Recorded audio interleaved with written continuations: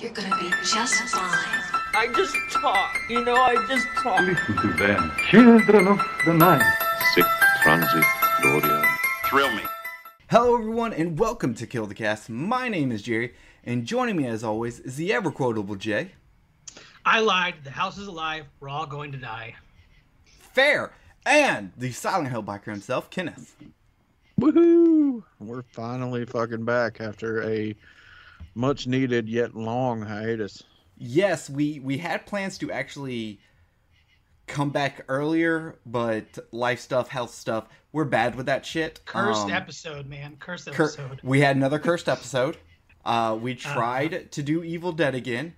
It did not happen, and that's why y'all got the Round Table of the Dead.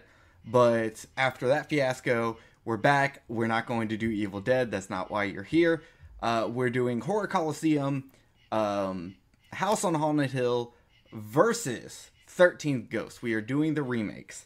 Anyway, Jay, what have you been up to? I can't remember how long it's been since we recorded last, so I don't remember. What have you been doing this week? This week, nothing but working. I can't remember if I told y'all, but like everybody quit at work, so I've been doing a lot of 6-day weeks. So having some time off has been pretty rare. I beat Mortal Kombat 11 because the whole thing with all the DLC was on sale for like $9, and I was like, I'll pay $9 to play through the story mode. Fuck that, man. I tried doing the hardest tower, and I was like, fuck that shit. No, I did the story mode on regular, whatever the default difficulty is. Story the final mode's boss pretty cool. is cheap as shit. Mortal Yes. Kombat's always been cheap as shit. It's always been programmed to read your exact moves. Fuck that shit. Kenneth, what have you been up to? Oh, my life stays fucking busy. Between being a dad, I got my custom bow in that I paid $1,400 for. It took me a year to get the motherfucker. It took longer than a year, let's be honest. Because I went with you when you went to go do it. Yeah, you're right. So I think we went in February to put down the deposit of 2022, and I want to say that I got it in April, something like that. It was either April or the beginning of May of this year. So yeah, but it was well worth the wait. It is such a fucking smooth shooting bow, and it's absolutely fucking beautiful. If anybody out there listening got any interest in seeing pictures of it, I'll post them up if you request it on our page or whatever. But yeah, it's a beautiful, absolutely smooth shooting bow. And then over the course, I'll send you some pictures. And over the course of the past week and a half, I've had food poisoning. Couldn't be more than 10 feet away from the bathroom at any given time for about 4 days. And then right after that, my kidneys decided they wanted to start spitting out stones right after that. So, and then the old lady's on a cruise. So I'm doing all the stuff by myself. And it's just been hell eating pain medicine and, that kind of thing. Other than that, and I burned through 4 seasons of Yellowstone in the past like 5 or 6 days. Very impressive. I have made a new best friend, which is a cricket that is right outside my window. So you're going to hear that throughout this entire podcast. So get ready for that. I have been playing Pokemon Yellow a lot just because, I really like the first generation of Pokemon. And I like to play through it once a year. And I decided to play Yellow this time. So I'm doing that. Other than that, it's pretty much just reading books. I am currently reading Battle Royale. That's a great book. I read that once. Yeah, I wanted to read it a decade ago, but trying to keep up with all the Japanese names, I couldn't do it. So this time I said, fuck it. I'm not going to keep up with the names. I'm just going to keep reading the book, and hopefully, eventually, I'll just get it. And you know what? I'm halfway through the book. I'm a little under. I'm 45% through. And you know what? Some of the names are starting to click now. So it's working out really well. And then I'm also about to reread Womb by Duncan Ralston, which I highly recommend. Really quick read. Especially if you've never read any like splatterpunk, it's a great like introduction because It's crazy and it's out there, but it's not going to be as offensive as like reading like a Judith Sonnet book. You know what's crazy? What? Talking about books. The school nurse at my kid's school actually just wrote a mystery novel. Huh, that's Really? fucking cool.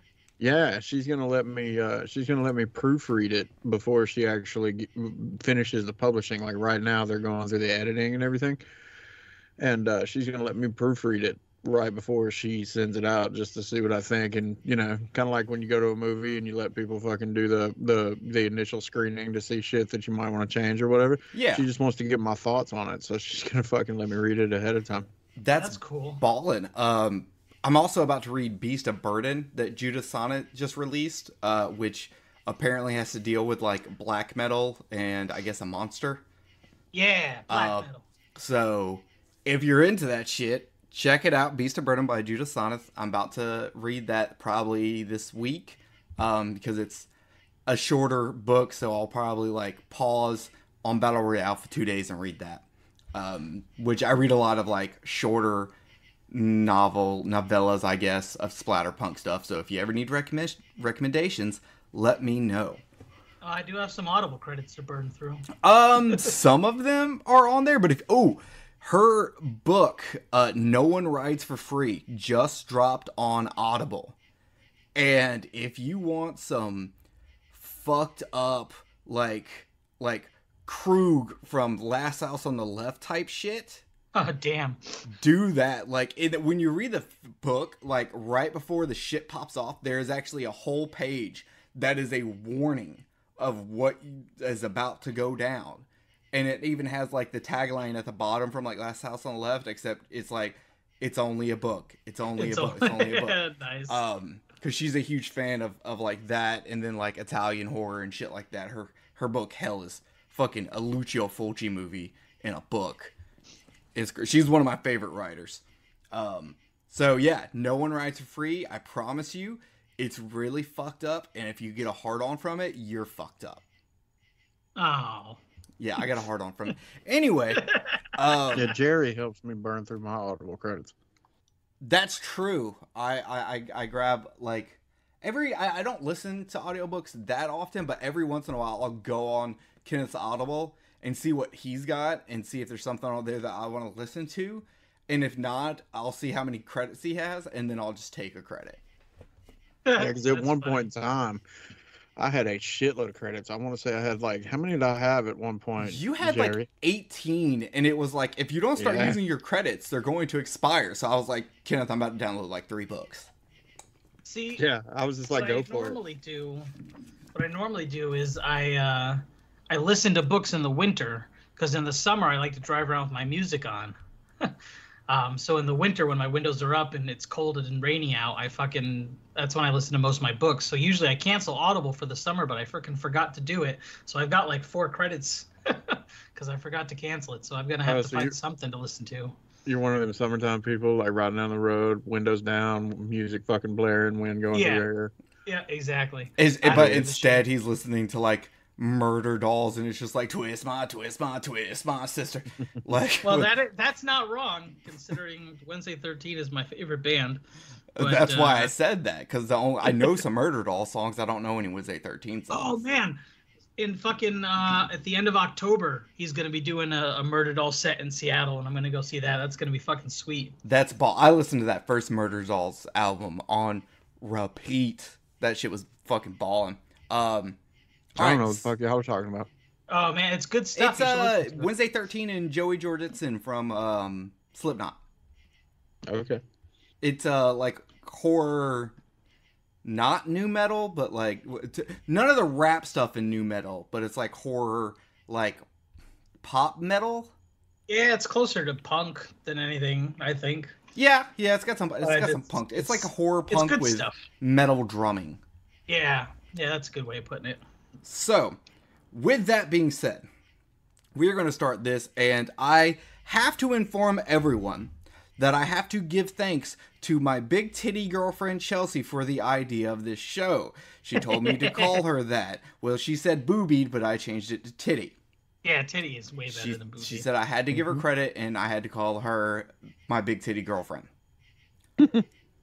So with that being Can confirm. Yes.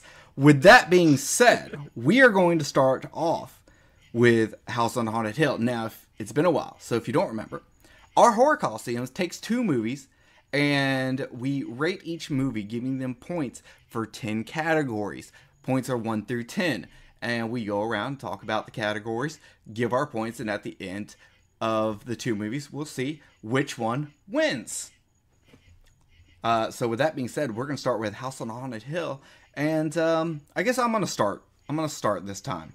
So, story.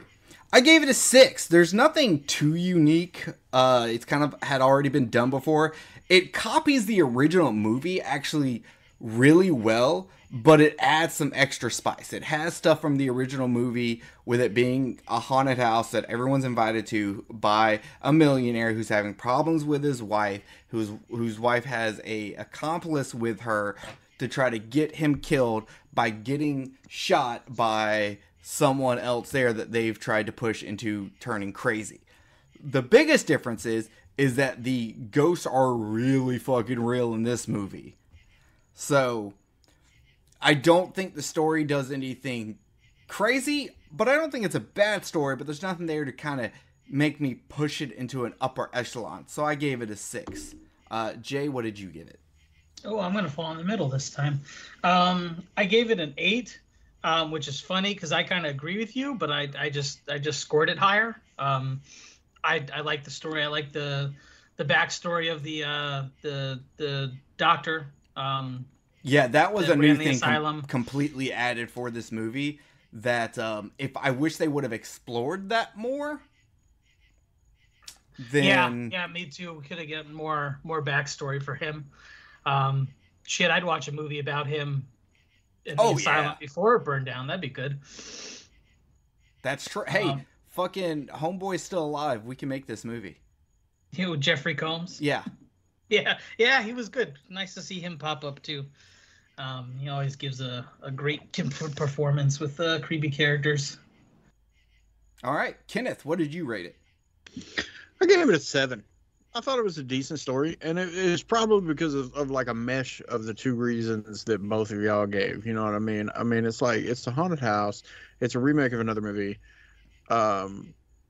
You know, but at the same time, I really liked the backstory of, you know, the creepy doctor and you know, the asylum and all the rest of that. I like the fact that they pulled people that were like descendants of people that came from the asylum in. I like the fact that the guy that was running the whole spiel was fucking, you know, a guy that actually did like, you know, horror themed rides and haunted houses and shit like that. So I liked all those aspects together. But at the same time, I feel like that the story took a lot of elements from other things and kind of meshed them together, with the exception of little shit. You know what I mean? Like, I felt like that the story of this one was very familiar to other things. It kind of reminded me of other shit. You know what I mean? So I liked the story, but at the same time, I couldn't give it a higher score just because it reminded me of other shit. So I didn't find it as original, but I still liked it. Does that make sense? Oh, no, it does. It does. All right, so next one is character and character development. I gave it a 6. Price, Evelyn, and Pritchett are the only characters that I truly find good. Everyone else are so bland and cookie cutter that it's just hard to like get involved with them. Price obviously is entertaining as shit. Evelyn plays the scold. What's the term I'm looking for? Not wounded wife. Scorned wife. And Pritchett plays the fucking crazy guy who owns this house and knows that the house is fucked up and haunted. And he does a great job, especially bringing from the character from the original movie, because he really does grasp that, except brings it to a modern age where this guy is way more panicky and sarcastic. So I really liked that. So I gave it a 6 based on those 3 characters. Jay? So very similar to you, just again a higher score. I gave it a 7. And that's because I am a huge fan of Jeffrey Rush's, and he fucking just knocked his character out of the goddamn park. I could watch that man act in anything, and I think he did a fantastic job. And then I'm also a huge Chris Kattan fan, and I've always liked his shtick on Saturday Night Live. I've got a copy of Corky Romano on my shelf. He makes me laugh. Ladies, I know you just got wet, but calm down. We're a professional podcast. Oh yeah, if there is a girl out there getting wet because I own a copy of Corky Romano, then give her my fucking Facebook and I'll talk to her. But I doubt that there is. Fair. But yeah, so same reason as you. I really like those two actors, and I think they both did a really good job with their roles. Everyone else was just kind of okay, but that's why I scored it what I did. All right, Kenneth. I gave it a 7 also, and the main reason why I gave it a 7 is pretty much the same thing that Jay said. Jeffrey Rush is amazing. I really, really loved him in the Pirates series. So when I watched this and then so on and so forth, like, because there's always, when you watch certain movies or something like that, you'll notice an actor, but then when you watch other movies that you really, really enjoy and it happens to involve that actor, you start paying attention more to shit that you have watched in the past, or, excuse me, or shit that you watch in the future, or so on and so forth with that particular actor. So that is so true. Right. And so it's kind of like the same thing with, you know, like if you're riding down the road and then you discover to yourself a particular car that you want, you'll start seeing them every fucking where. It's kind of the same thing with this. You know, you see, like me, I love the Pirates series. And so seeing him as Captain Barbossa, now I pay much more attention to him and other shit. And in this, I thought I agree with Jay. He blew this fucking thing out of the park. Also am a fan of Chris Kattan. But at the same time, you know, Famke Jensen, I like her. She's fucking hot. I thought she did great in this in this role. And then I've kind of got, you know, a little bit of soft spot for Allie Larder. I've always thought she was fucking hot as fuck. And, you know, even though her character really wasn't shit in this movie, I can't, you know, that's just what it is. So I kind of scored that one a little up for those particular 4 actors. And then I can't remember who the dude that is the one that gets his fucking face ripped off. And because I know I've seen him in other shit. He looked familiar, and I thought he might have been the guy from Deep Blue Sea because I just watched Deep Blue Sea. But I don't think it's him. I don't think he was in that. But he's been in other shit that the guy in the chair watching the monitors? Yeah. He has 109 fucking acting credits in IMDb, so... Yeah, but there's always a particular thing that I would remember him from if I actually pulled up IMDb right now. There'll be a particular thing. But I know I've seen him in other shit, and I fucking liked him in other shit. And then, you know... the dude that plays Blackburn, I've seen him in other stuff too, and I just can't remember what else I've seen him in. Oh, so, yeah, he's like one of those actors that just kind of shows up in things. Right. I believe that's called a character actor. No, like, come on. I'm a little stoned, and I'm having a hard time with my words, but he looks like he would be like every dad in a Hallmark movie. Yeah, I guess. Oh, he's in Mr. Deeds. There's one other actor that we haven't touched on yet at this current moment, but Jerry hasn't got to his yet. But fucking Jeffrey Combs, I don't even know how many lines he had in this movie, and he still fucking killed it. Oh yeah, he's always. I said this already. He's always great with his creepy characters. Yeah, I mean, you know, and I don't even how many lines did he have? Any? I can't even remember. I'm sure he had some, but something he said something during the opening. But other than that, he really didn't say shit, and he nailed it. So you know, got to talk about him. So I gave it a 7 overall. Fair. All right, so now we move to pacing / editing. I gave it a 7 because up until the Evil Cloud is released, it's awesome. From the beginning till that last 15 minutes when Evelyn gets thrown into a wall and an evil cloud comes out, it is just fucking going. And the editing is just great with all of the cool little editing tricks they did. Using a buzzsaw in front of the camera to like make it look like it's like skipping. Shit like that was just awesome. I think it's paced really, really well. I really enjoy all of it up until like that last 15 minutes. But you'll hear me bitch about the last 15 minutes this entire show. But I did give it a 7 because besides that, I thought it was great. Just that it would have been like an 8, maybe even a 9 if it wasn't for that just huge drop at the end. Jay. I didn't really take the stupid CGI cloud into account when rating this category. Fun fact, it is not CGI. Really? Really? Well, some parts of it. I just thought it was but terrible. It's actually bad like CGI. a bunch of like naked women that they like put all together to look like a Rorschach painting. It's inspired by like H.P. Lovecraft shit. There is some like bad CGI in there, but like apparently the actual like a lot of it, like the core design of it is not CGI, but then there's like a lot of like CGI around it.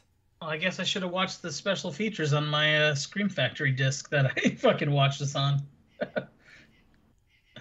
But I gave it an 8 for pacing and editing, mainly because I didn't take into account the cloud. The overall pacing of the movie was good. It starts off with a bang and then quickly introduces all the main players to you, and then it's off to the races. And I enjoyed it. I just think the pacing drops really bad. Like it feels once the clouds release, the movie feels like it just gets in like an abrupt ending, and it just kind of kills. And they also lose any of the like unique editing they were doing. You know what I mean? That's fair. Yeah, that's fair. Kenneth, what did you give it? I gave it an 8, and I agree with you. I think the pacing was really, really good, but I understand the point of the reason why they slowed it down, because it was supposed to give it. I don't think it worked out quite as well as they had hoped, but it was supposed to give it like some form of intensity, I guess, at that moment for like the strength of the evil in the house and so on and so forth. And I don't think it was executed as well, but I understand the point of it. And so I just went ahead and gave it an 8 because, everything else up until that point was really good. I don't really think it drug really anywhere except for maybe in the areas where they're like searching through the basement. I felt like it kind of drug on a little bit, especially like when, what's her name is looking for Eddie. I felt like that kind of drug a little bit, but overall, I think it was done really well. So I gave it an 8. All right, we move to atmosphere. You're gonna hear this a lot. Super good up until the evil cloud ruins all that atmosphere. I think it does a really good job of like keeping that panic going and that sense of like, where the fuck are we at? Did we take a left? Did we take a right? Like everything kind of looks the same. What's that door? Like there is this like great haunted house like feeling to the movie. And like a mystery to all of it up until the cloud. So I could only give it a 7. Jay? I also gave Atmosphere a 7. I thought it was, for the most part, really well done. There are just some instances where it kind of falls off, but overall, yeah, I thought the atmosphere was pretty well done. All right, Kenneth? I gave it a 9. Oh, I thought the atmosphere was fucking great. I thought the whole use of the grays and everything else like that, and I'll get more into that when we get to the set design part. But I think that the use of the gray and the a lot of the brick, you know what I mean? Because even when you're looking at the outside of the house, it's kind of got like that stone look to it. So I think that kind of added to the element of isolation And so when adding that element of the isolation into it, it really gave you like a kind of a claustrophobic kind of feel in the whole place. Like even when, like I said, when you see the outside of this house, it looks fucking huge. And then when you go into the main fucking, I don't know, the foyer ballroom, whatever the fuck, the main part where they're at. When you go in there, you know, it kind of seems open and stuff like that, but it still feels claustrophobic to me because of the use of that particular set. And I'm trying not to inflate both of them, but when you use that, it gives that claustrophobic atmosphere of being in there, like, and it almost makes you feel like you can't get out even before the whole thing with the house happens where it closes down. And so it kind of makes you feel like that to begin with. And then especially when you get downstairs where it gets even darker and more gloomy, but with at the same time having like those hospital type lights. And you guys have been in hospitals before. There's just, when you go into certain spots, like when I was a kid, I had so many family members that were in hospitals that I would go wander around when I was a kid. And back then you could without anybody giving you any bullshit. And then when you got down to the basement type area down there, you know, there would only be like a few fluorescent lights down there because all the power was going upstairs where the patients were. And you'd go down through there and it was just like this dark, ominous kind of, you know, not as pretty as up top where everybody's at and everything would kind of be. And so I really think that the way they kind of did that with even more, it looked like the even with the light bulbs that were down there that blew and shit like that, it still had that fluorescent kind of look to it. And then when you see the lights come on with the models when you're first going down the stairs with like the horse and all the rest of that, it's kind of the same thing. It gives you like that fluorescent inside the hospital look. And if you've ever, like I said, if you've ever been in a situation like that before, it's really fucking creepy. And I think it conveyed it really, really well. And then when you got down there, the combination of those two things, even when it opened up into that fucking room with the thing in it, the schizophrenic thing in it, even when it opened up in there, it still seemed like everything was claustrophobic. And I really liked how they utilized that for the atmosphere. So I gave it a fucking 9, and I thought it was great. Yeah, I think the only movie that kind of does all of that better than this movie is like Grave Encounters. Yeah, Grave Encounters was fucking awesome, especially for found footage. Yeah, I've never seen it. Oh, really dude. Have you ever watched Ghost Adventures? Yeah, I mean, I've watched those type of shows before. I don't really care for them. It's making fun of them while also still being a really good horror movie. Yeah, imagine, okay. Down with that. Yeah, imagine, like, you know how we all fucking damn watch these shows like fucking Ghost Adventures and stuff like that, and we're like, how much bullshit is involved in this, and how fucked up it would be if some real crazy shit happens? Well, yeah, that's what Grave Encounters is. It's like if the fucking crazy shit happens. Yeah, and don't get me wrong, I love Ghost Adventures. I watch it all the time. It is like my version of trash TV are like ghost hunting shows, Bigfoot hunting shows. Like that's just what I'm super into that. So I watch Ghost Adventures. Back it seriously because he's such a douchebag. He is, but like it's so funny. Like me and Chelsea will watch Ghost Adventures and just make fun of him the entire time. I can't say anything. Me and Cheyenne watch shit like My 600-Pound Life. Yeah, exactly. Everyone has their trash TV. Listen. I haven't gotten through but like 2 episodes of it, but there's a show on fucking HBO Max, or just Max now, whatever the hell they're calling themselves, called MILF Manor. And it's about a bunch of older ladies who want to date younger guys. The twist of the show is all of the younger guys are all the other women's sons. That's fucking funny. What in the Pornhub? Right. Now I'm gonna watch this shit. Holy shit. I kind of want to watch it too.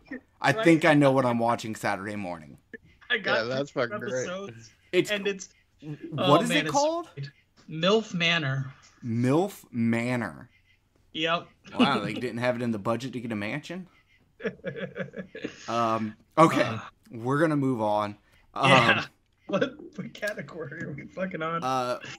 Well, the category that helps build atmosphere, scenery, and set design, and there is only one score to give this, and that's a 10, because it looks like almost every asylum I've ever seen on Ghost Adventures, except obviously like pimped out for the movie. It's like if Pimp My Ride pimped out a asylum for ghost hunters to be on Ghost Adventures.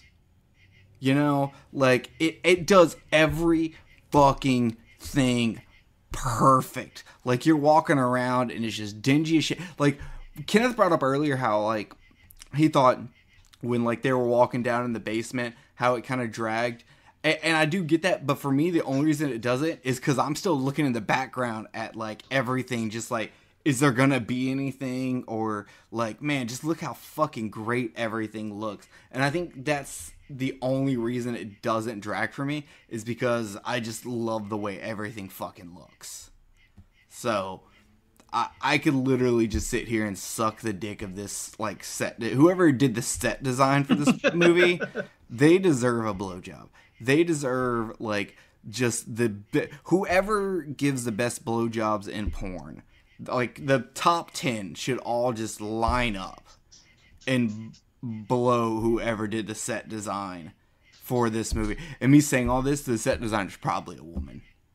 So we'll get whoever's the best at eating pussy, or maybe they want a girl to eat whatever their sexual desire is orally. We're gonna make that happen for them. Is what I'm saying. You heard it here first, folks. So if you're listening, set designer for House on Haunted Hill 1999, yes, get in contact with our page and we'll hook you up with some good head. We're going to the award show in Las Vegas. Let's go. So yeah, I give it a perfect 10.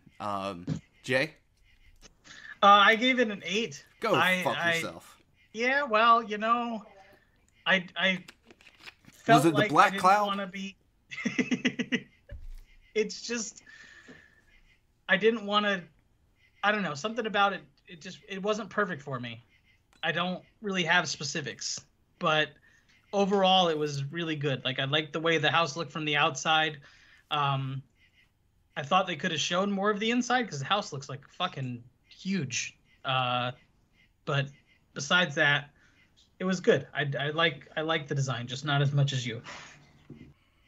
I'm upset, Kenneth.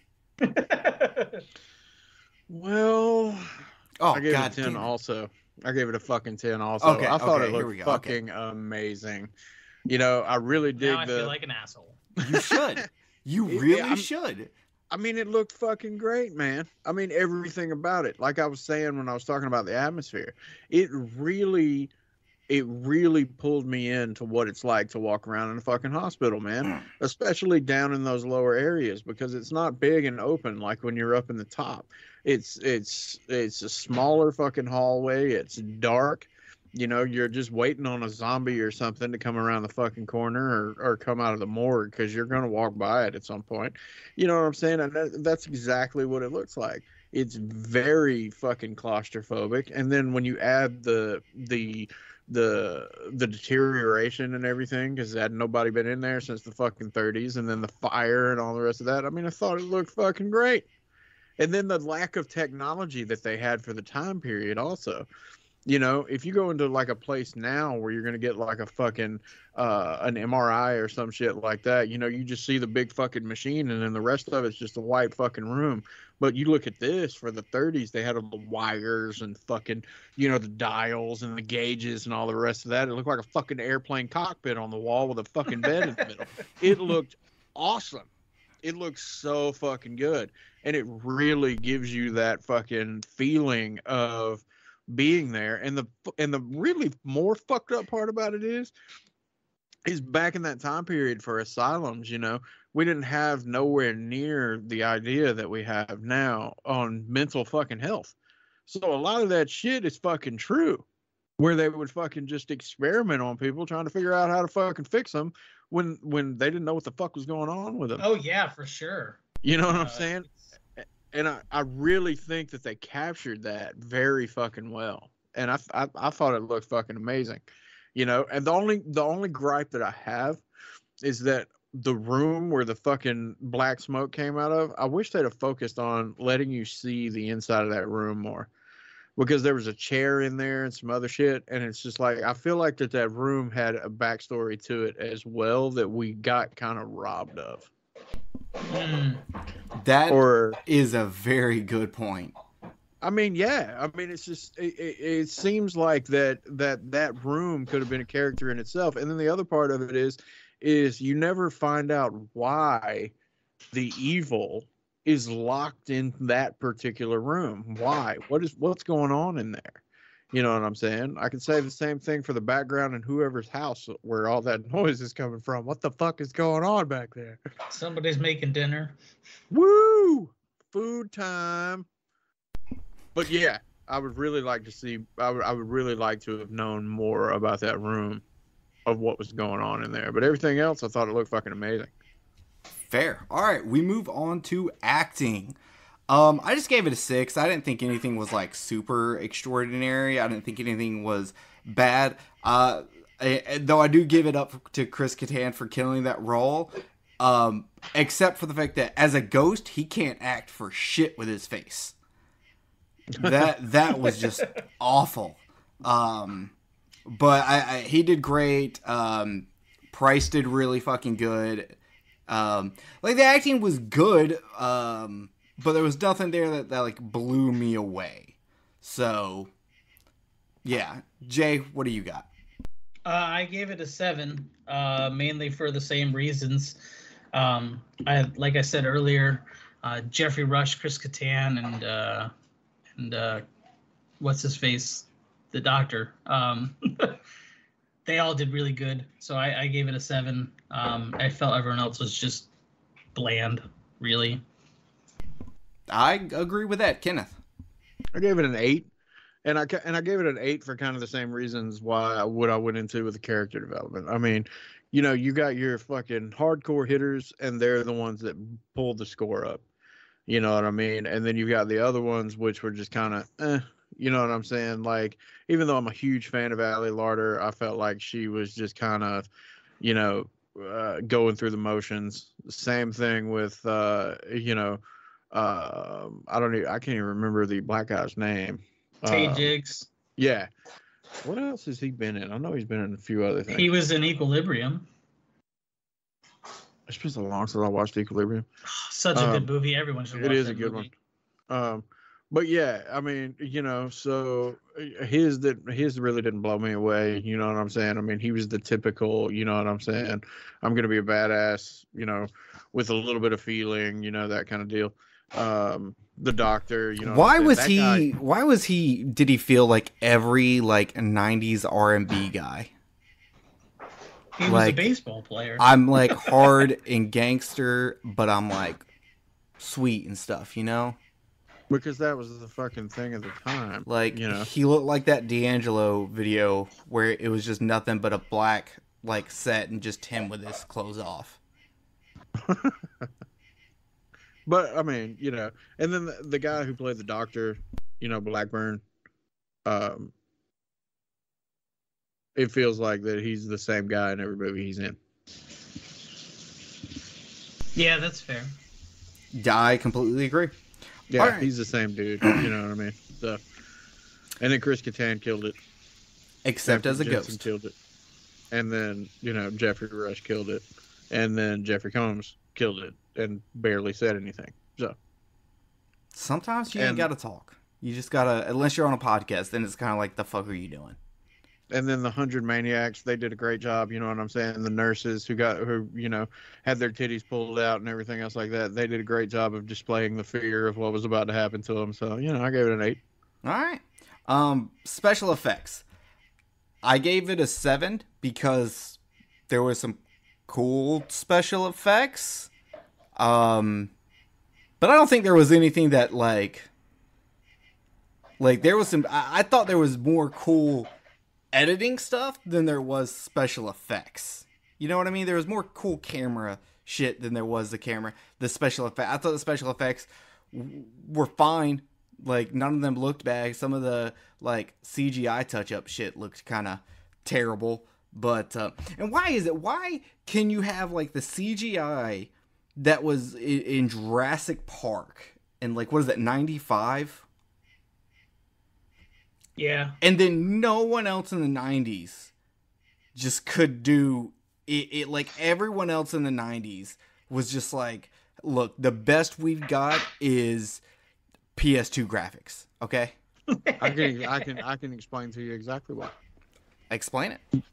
Because nobody at the time period making movies like this had fucking Steven Spielberg or James Cameron fucking pull to be able to fucking afford to get their studios to be willing to pay the amount of money that these damn CGI artists and effects artists wanted to fucking produce that kind of shit. Yeah, well, James Cameron got kicked off his first directing job, so fuck him. Yeah, but still, I mean, you look back at the visual effects of The Abyss or fucking Terminator 2. Yeah, you know, Terminator 2 holds up so good.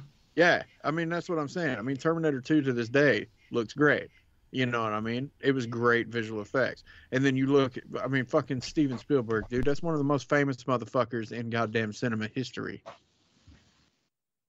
Of course he's going to be able to be like, go to fucking, what studio did Jurassic Park? Universal? Universal? No, Yeah. I don't know. Yeah, I think it was Universal. I could be wrong, but I think it was Universal. But either way, man, Steven Spielberg is fucking, at this point in time in his career, especially now, he could just walk into a fucking studio and be like, I want $100 million to make a movie. And they'll be like, okay. Oh, yeah, they let him make whatever the fuck he wants. All right, That's what look, I'm we saying. gave all the dick sucking to the set designer of this movie. We're not going to suck Steven Spielberg's dick also. Well, I'm just we're making a kinda gonna point. a little bit. Anyway, You know? so I gave it a 7. Jay, what did you give it? Hold on. I was looking at Jurassic Park's production studio. I also gave it a 7. I think the kills that were in the movie were done well. Like the face being ripped off looked good, and the effects that they used for the doctor when he was on security cameras looked real good. It was creepy as shit. But that fucking and had I known the cloud was a practical effect, I might have rethought it a little bit. Well, it's like But the core I of just it's didn't like the practical, way but it- there's CGI touch-ups. I just didn't like the way it looked. I don't either. So that kind of killed the score for me because it's a big chunk of the ending of the movie, and I just I could like, ugh, I this could part. go on a M. Night Shyamalan's The Village rant on how much I hate this Dark Cloud. Like, so much that I may never play Dark Cloud on the PS2 ever again because I might think of this movie. Oh, So, that's for like the 5 people who will get that joke. Kenneth, what did you rate it? I give it an 8. And there were things that I actually really liked. You know, I liked the scenes at the beginning when, you know, the doctor's cutting open somebody else and stuff like that. I thought those special effects looked really good. You know, I really honestly, when it comes down to the cloud, not the cloud itself, but the beginning, right when they start to realize that it's starting to come up, the whole like claymation looking thing of it going across the floor, I thought that was really cool. I actually liked that. I liked that it was kind of like a going back to formula from like Evil Dead days and before. You know what I'm saying? I thought that was really cool. You know, there was just certain things that I just thought was really, really great. Like the dude's face being ripped off. I thought that was cool, even though his entire skull cavity was completely hollowed out.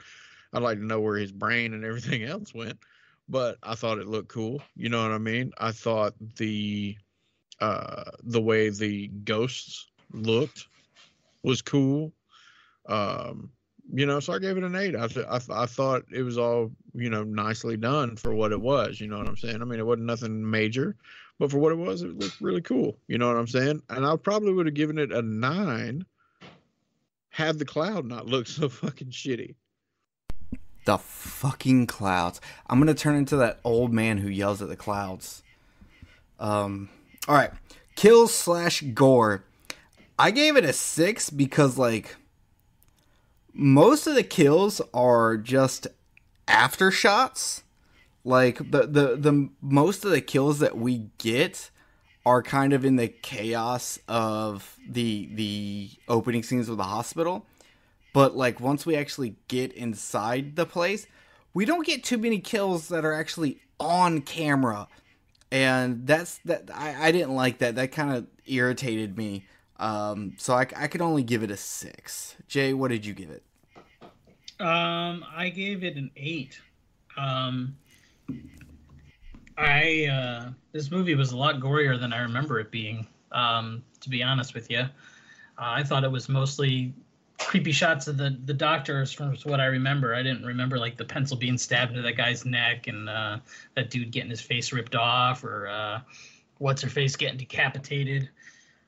So I thought, while they were aftershots, the gore of it and the kills of it were pretty detailed and interesting enough. So I gave it an 8. I thought they looked great. All right, Kenneth. I gave it a 9. I thought the kills were cool. You know, I like the pencils through the neck, even though those pencils look like they were about fucking 4 inches, a little longer than a normal pencil. But I still thought it looked cool.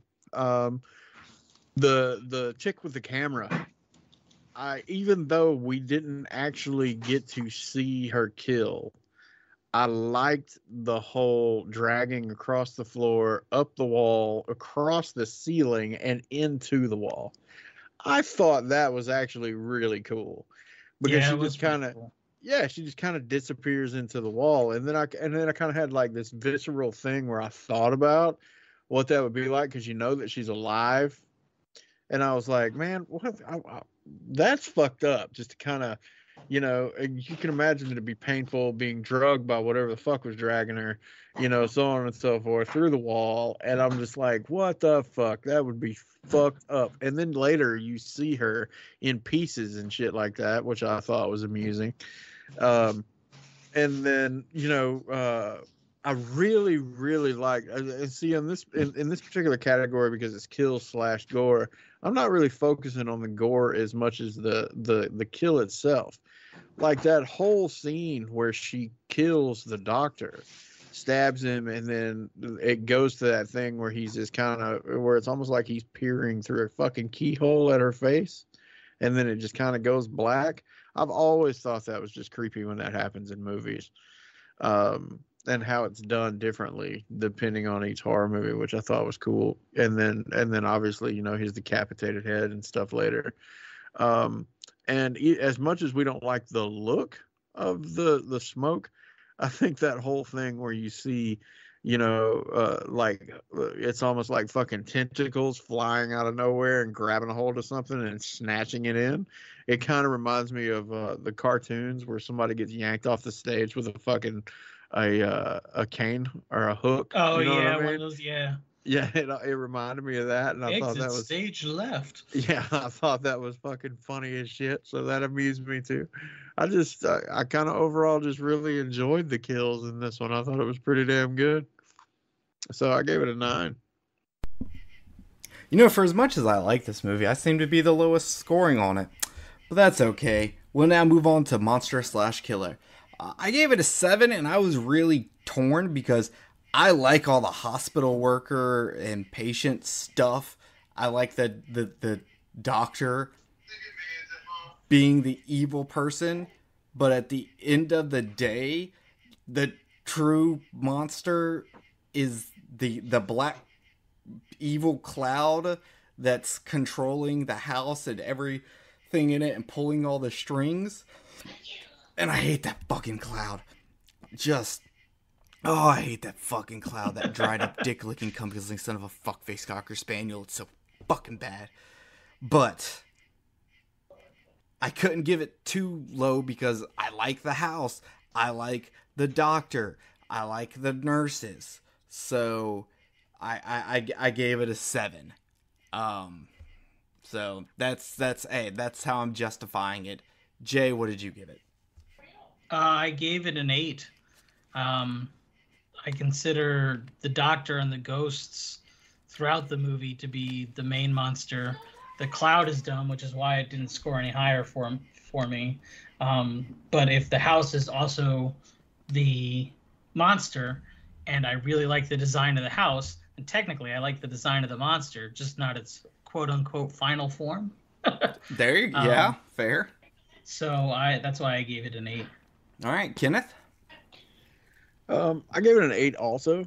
And it's because I really like the idea of not just of like all the bad shit and the bad people and fucked up things that go on inside of a building culminating together into this mishmash of fucking just hate and anger and malice and everything together. I really like that idea, you know, because it takes it further than just, you know, the house being haunted. It takes it to a point of where this structure has become its own, like, just undead entity, for lack of a better term, where it's not really living and breathing, but it's not completely dead either. It's like in a realm of its own, and it wants to just consume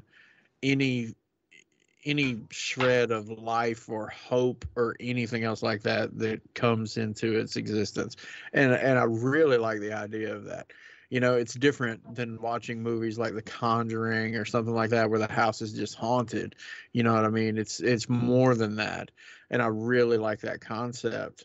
And so having all that together, and then again, as much as we don't like the way that the cloud looks, you see that when the cloud manifests itself at the end, where it's a mishmash of all the bad shit that's happened, because you can hear the screaming and the laughing, and I imagine there's probably some sounds of people fucking and shit like that all together in this.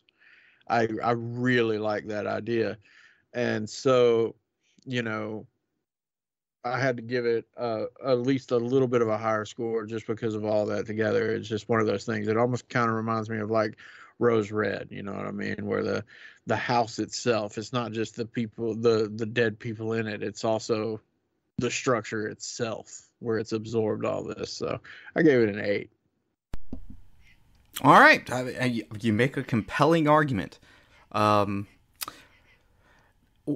next category is hero, and I think this may be the lowest score I've ever given on this in a Horror Coliseum. I gave it a 2 because they technically put 2 heroes in the movie because they do fucking nothing. The only reason they escape is because one stole a ticket and the other one's adopted. Congratulations. They do fucking nothing. They are the worst 2 characters in the movie.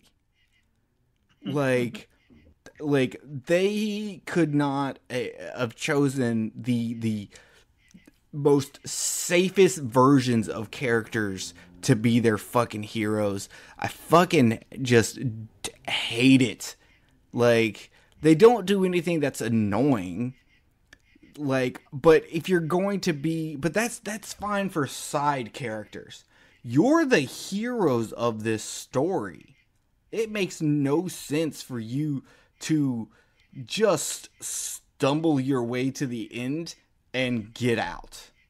It's just a huge misstep for this movie, and we're only lucky that we have like Price and Evelyn and Pritchett and the actual haunted house to make me go, yeah, who cares?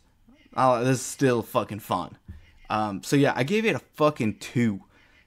Jay, you? I didn't hate it that bad. I thought it was dumb. Like you said, they were bland characters, and the fact that they survived is just like random fucking luck. Yeah, it's happenstance. Yeah, but Pritchett is the real hero of the day because his ghostly ass lifted up the thing for them to get out, or else they'd be dead too. So I gave it a 6 because I counted him in part of that scoring. Yeah, I'm gonna say I didn't like that either, but Yeah, that's fine. that's some lazy, like the last 15 minutes is just some lazy fucking writing. Yeah, a little bit. Kenneth, what did you give it?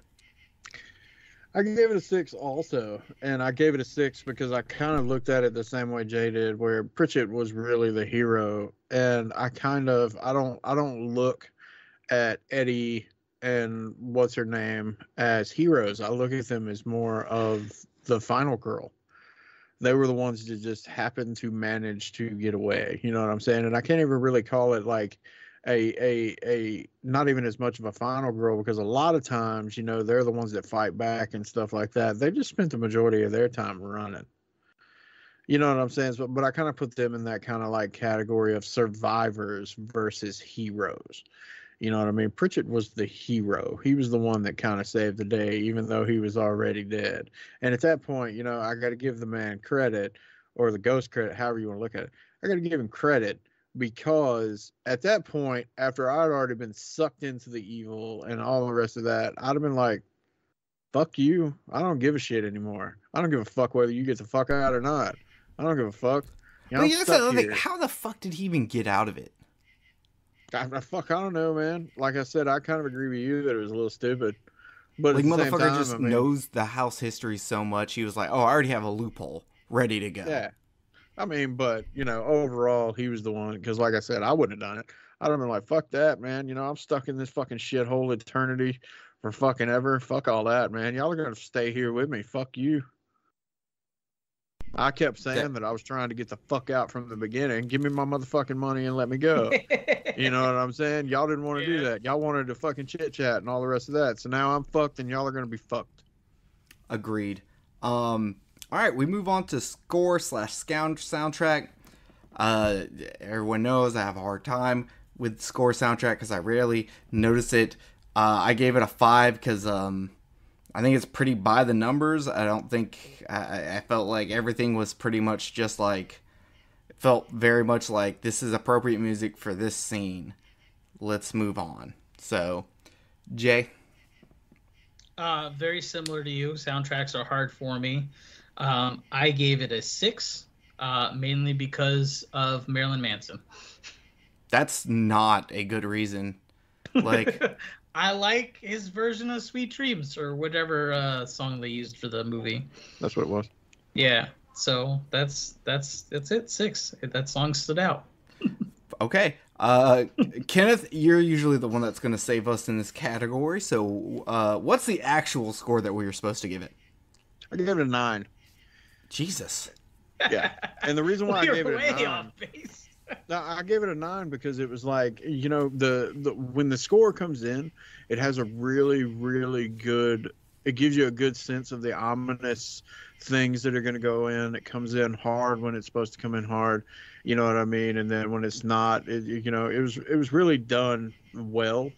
And with also the inclusion of music from the times, because not only did you have like, you know, Marilyn Manson and some other bands on the soundtrack, you also had the feeling of that kind of music, you know what I'm saying? Unfortunately, it kind of dates it, but at the same time, for the time period, you had the inclusion of the feel of that kind of music for that time, you know, because this movie came out in 1999, so you had that going in there with it. So I think all that blended together, I think it did really well, especially in areas where the music came in for the shit going on with the doctor and the stuff going on down in the asylum and stuff like that, because you can hear the differences between when Jet Price is out and he's doing his whole thing with the roller coaster and shit, and you can hear the difference from when they get into the house. So there's definitely a difference in the music itself between the two areas.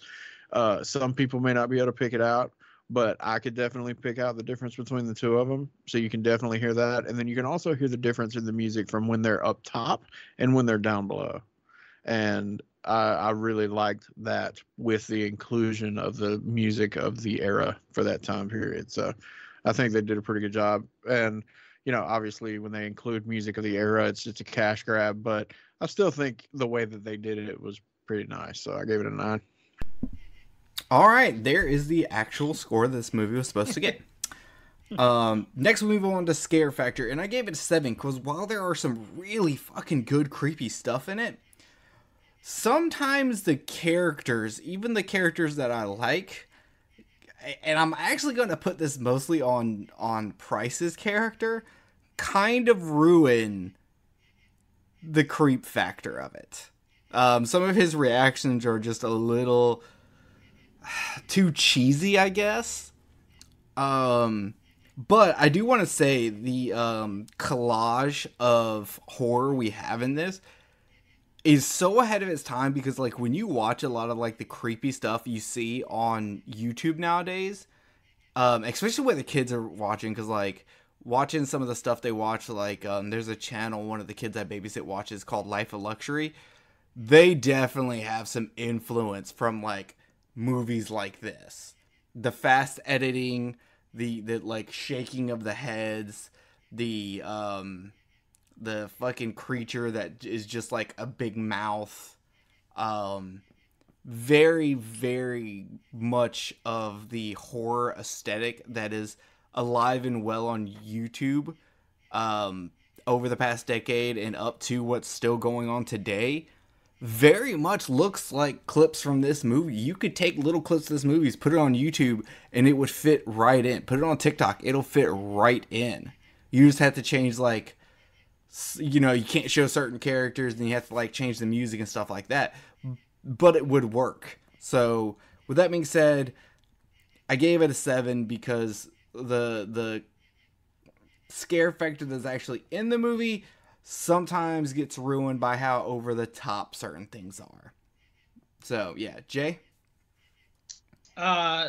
Very similar thoughts to yours. I gave it a 6.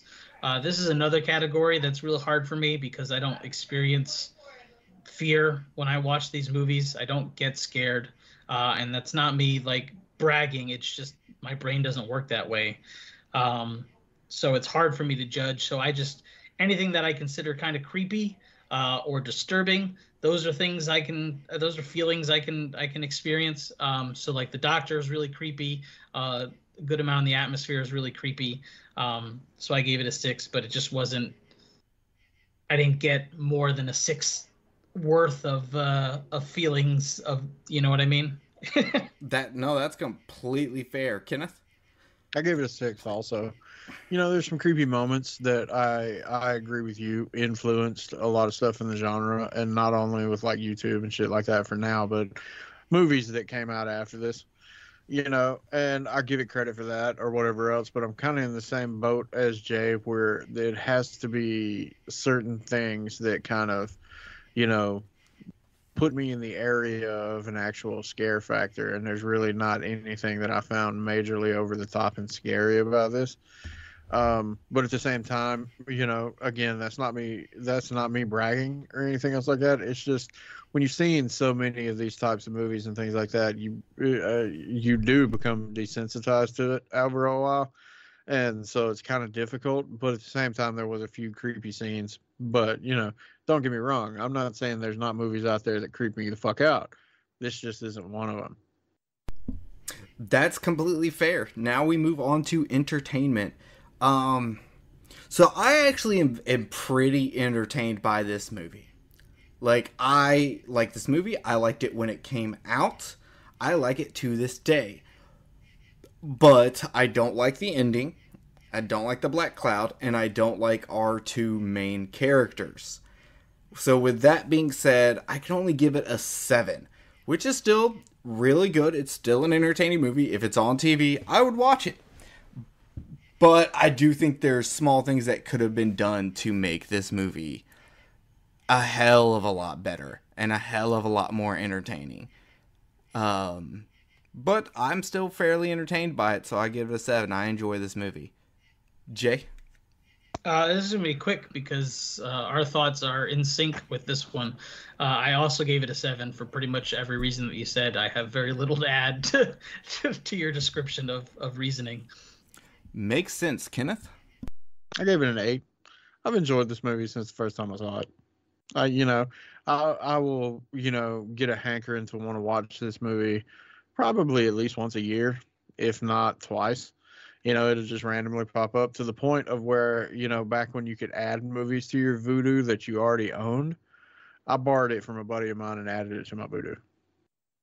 Just because it's one of those that I'll watch, you know what I'm saying, at least once or twice a year. I enjoy it. It's fun. It's entertaining. I gave it an 8. All right, well, speaking of that, we go into rewatchability. I gave it a 6. I would not watch this every year, but every 2 or 3 years, I would sit down and watch this. I mean, and that's it. With the original I watch once a year, period. I love that movie. I'm a huge Vincent Price fan. So I would watch this every couple of years, so I would give it a 6. Jay? I also gave it a 6. It wouldn't be my first choice of movies to rewatch if I'm sitting down to rewatch a movie. In fact, I can't remember a time other than when it first came out on DVD that I watched it, to be honest with you. So yeah, I gave it a 6. All right, Kenneth. I gave it an 8 for the reasons that I said before about entertainment. I mean, it's one of those that I'll watch at least once or twice a year. It'll just pop up in my head and I want to watch it just because, like I said, it's a good fun ride fucking movie. You ain't got to really pay attention to it to know what the fuck is going on. You know what I mean? It's something that you can just put on and enjoy the ride. It's not like an A24 movie where you got to fucking open your brain up and fucking pour the movie in to hope that you understand every fucking thing that's going on. You know what I'm saying? It's one of those that you can just pop it on the TV and have fun. And so I gave it an 8. Yeah, it would be a really good background movie while you're doing other shit, for sure. Yeah, I mean, that's pretty much what I was doing when I was watching it today. So now we move on to pop culture. I gave it a 4 because no one really talks about this except in like bad remake list. And even then, it's not cracking the top 5. Hell, it may even only end up as an honorable mention or at a number 10. No one talks about this movie. There's too many other remakes people like to attack on. It's just not really talked about. Even when Scream Factory released it, it was a pretty niche release. So I gave it a 4. Jay? I gave it a 5. Very similar reasons as yours. I spend a lot of time on social media in groups where people discuss movies, and I very rarely see it discussed, if at all. I posted about it to see how many people would interact with it, and not too many people really gave a shit. So yeah, 5 for me. That makes sense. Kenneth?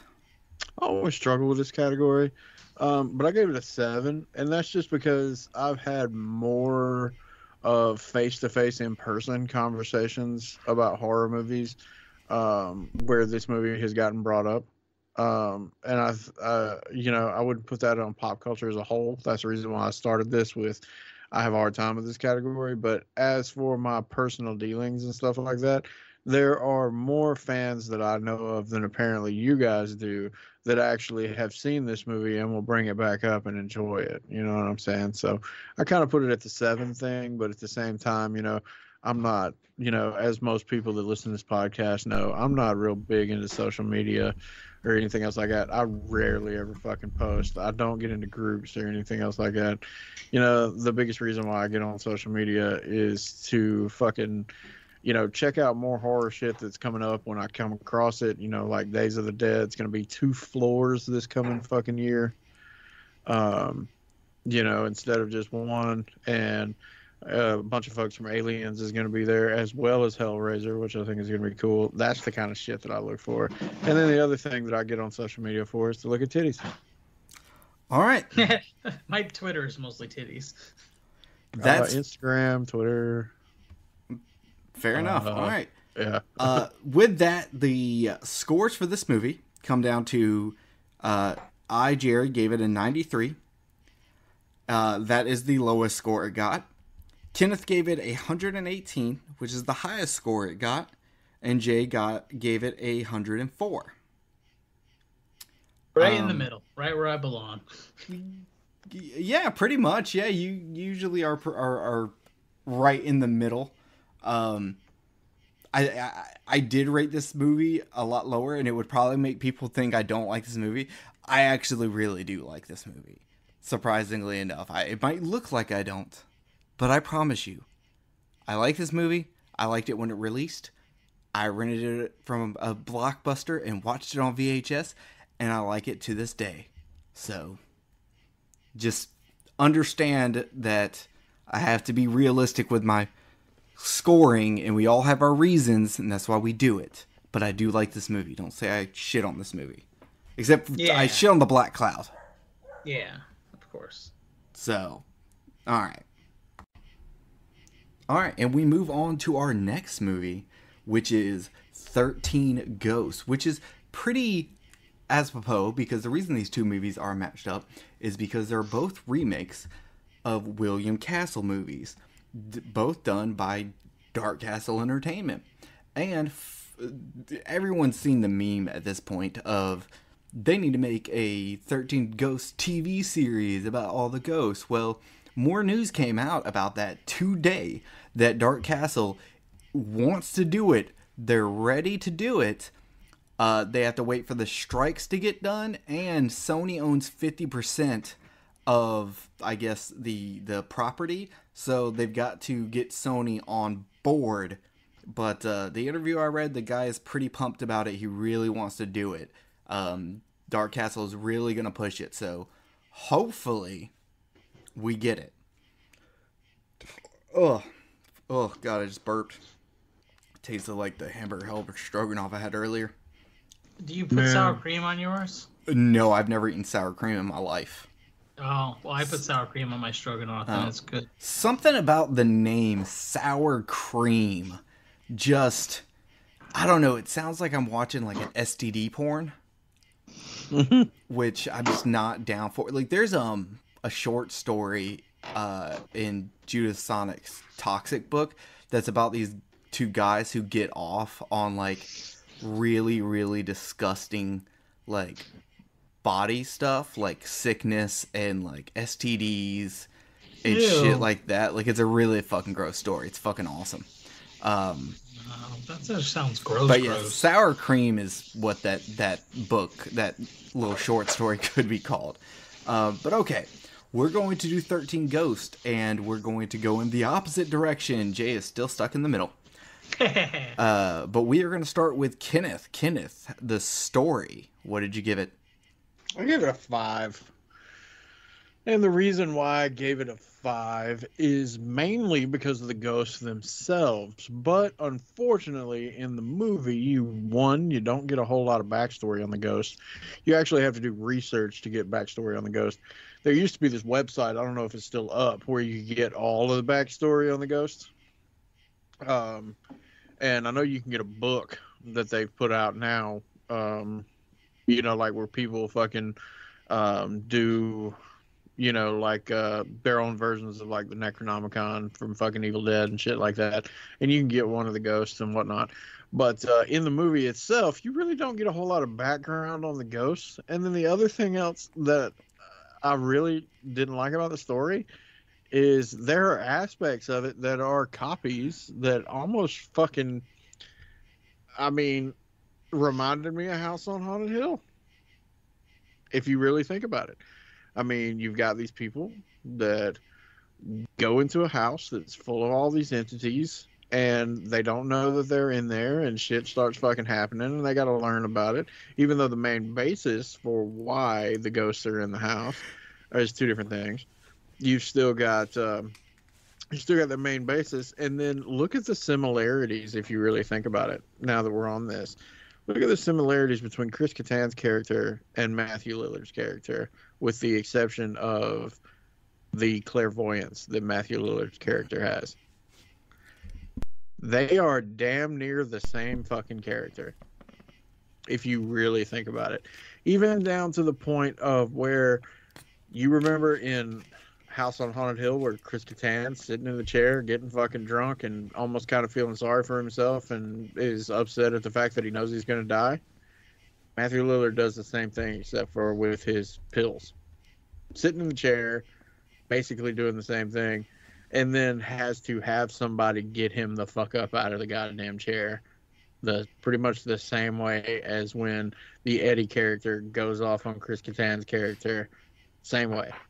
But to be fair, that scene is in a lot of movies, not just House on Haunted Hill. It's not, but still, the characters, to me, there was just too many similarities between the two of them. Don't get me wrong, I think Matthew Lillard knocked it out of the park, but there was just too many similarities between the two characters. You know what I'm saying? And you know, I even went back and I looked to see which movie came out first.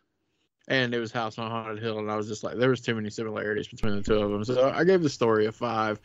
The whole aspect of the ghosts themselves was really cool, but the rest of it I thought was kind of fucking weak. So I gave it a 5.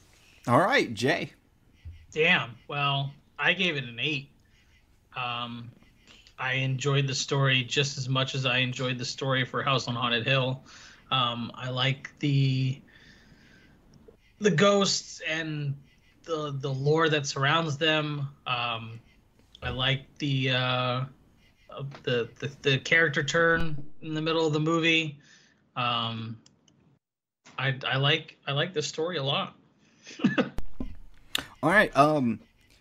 Kenneth does have a good point that the lore of the ghost is not in the movie.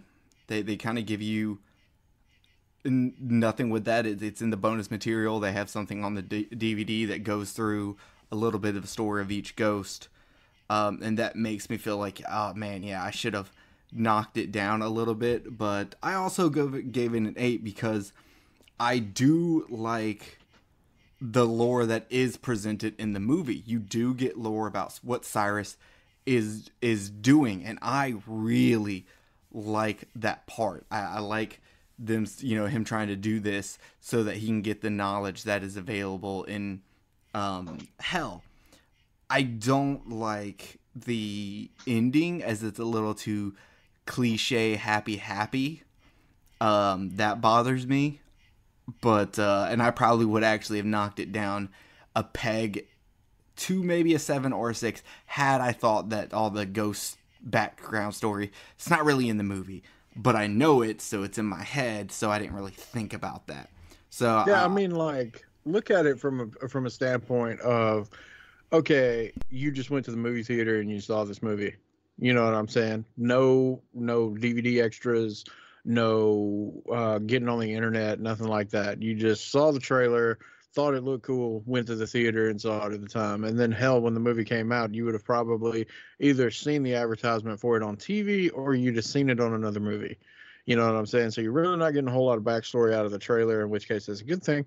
And then you went to the movies and you saw it, and you'd have had to done research like I did the first time that I watched it. I was just like, okay, I want to know more about the ghosts and things like that. So I fucking went and I did research, and that's how I came across the website that had all the lore and everything on it. And so that was kind of the reason why I just kind of, you know what I'm saying? So looking at it from that perspective, you kind of look at it that way. yeah, I still wouldn't go as low as you, because I do think there is enough in the movie with the lore about what Cyrus is doing that holds up enough for me, so I would not go that low. But I get what you're saying. And I think if I would have seen it in theaters, I would have came out, I would have been like, man, all those ghosts got out at the end. I wonder if they're going to do a sequel and we learn more. I think that would have been my thought. I want to say that they were thinking about it at the time, but I mean, at least I think that all three of us know that movie actually didn't do very well when it came out.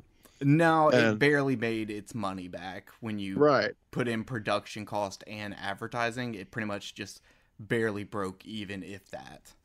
Yeah, I mean, it's kind of, it's grown a cult following over the years, for people that actually really enjoyed it when it came out. In which case, I'm not saying I didn't enjoy it when it came out, but and it's another one of those that I've watched many times, but it's just one of those movies where it just didn't hit home at the time period, because I want to say that they were in hopes that it would do well so they could make a sequel.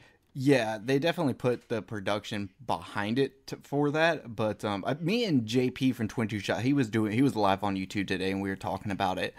And I just kind of brought up the points. Both of us were talking about how like the movies from this time period were not looked at very well when they came out, because the people that were in their 30s at the time grew up on horror from the 80s, so they didn't like this new shit. And us at the time who saw it in our preteens or teens, we dug it, but we weren't the taste makers at the time. So now that we're in our 30s, we're coming back with that nostalgia and going, yeah, 13 Ghost is fucking awesome. And, you know, because we have all this nostalgia for it. And there's a lot of the movies from that time period that we look back on and we're like, oh, you know, this House on Haunted Hill remake, you know, Stir of Echoes, shit like that, where we're just like, these are way better than what they got back then, you know. People are shitting on Hollow Man back then, but now we're like, yo, Hollow Man's kind of fucking good. I thought Hollow Man was great when it came out. And then another movie that is very dated effects-wise and everything else like that, but it's a fun watch that I like from around the time period, was Stay Alive, the video game movie. Never saw it. You never watched okay. that? I enjoyed it. I mean, if you can get past the fact that it's dated for the effects that were in it, you know, because the video games at the time, you know, it was like basically, you know, you're playing a PS1 game. But other than that, I actually really enjoyed it for the time that it came out. You know what I mean? And, if it's at least 18 years old, I'll date it. Yeah, I mean, so, you know what I mean? You know, I doubt you're going to feel like that you're going to go to jail or anything. Oh, okay. All right, so we move on to character and character development. What do you got, Kenneth? I gave it a 6. I really didn't think the character development was really that great. You know what I mean? You got your clairvoyant guy, which is, you know, one of those things that's kind of a staple for a lot of movies like this. You know what I mean? There's always some kind of clairvoyant person when it comes to ghosts. Even dating back to fucking Poltergeist. You know what I'm saying? So you've got that, and then you've got this family of people that had a fucking tragedy, you know, and then they're put in this extraordinary situation because they had a fucking tragedy and blah, blah, blah, blah, blah, blah, blah. And then you've got the rich fucker who's trying to goddamn do some crazy shit to see the fucking, you know, to gain more knowledge or something like that. And we all know that it's going to end bad and he's going to do something fucking stupid, you know, so on and so forth. It really was one of those where it's like, it was kind of, honestly, now that I'm saying it, I probably would have scored it lower, to be honest with you, because it was pretty fucking, you know, it's pretty fucking standard. You know what I mean? So fair. Jay, what do you got? I gave it a 7. I agree that, you know, there was standard characterizations, but I think everyone played their part well, and most of the characters were likable. I'm a really big fan of Matthew Lillard's, who I got to meet recently. Sweet guy. But I love anything he's in. So I guess I have a little bit of a bias because he's in the movie. Tony Shalhoub is another actor who I enjoy. Was a really big fan of Monk. And I like when he shows up in things like Men in Black and whatnot. So my bias towards those actors kind of swung me a little high, so I went with 7. All right. I went with a 5. There is no real character development. I guess Kalina and Dennis basically just switch sides, so there's that. But the characters, they all feel stock. No one feels like they grow or do it. They feel like they're just placeholders for us to see all the cool ghost shit. You know? Yeah, pretty much. Yeah. That's how that is. Kenneth, pacing and editing. I gave it a 7. You know what I'm saying? I mean, I felt like there was a couple of times where, you know, it really drug a little bit. Like, you know, when, fuck. There were instances in the house where I think it drug on a little too far. I feel like that the sequences with the, you know, where the girl's in the bathroom and then the fucking, you know, hot big titted fucking ghost was in there. I felt like that whole thing kind of drug on, the back and forth between, you know, seeing the the big titty ghost in the fucking in the tub, and then fucking, you know, seeing the girl's face in the slow motion and all the rest of that. I was just like, okay, come on, get to it.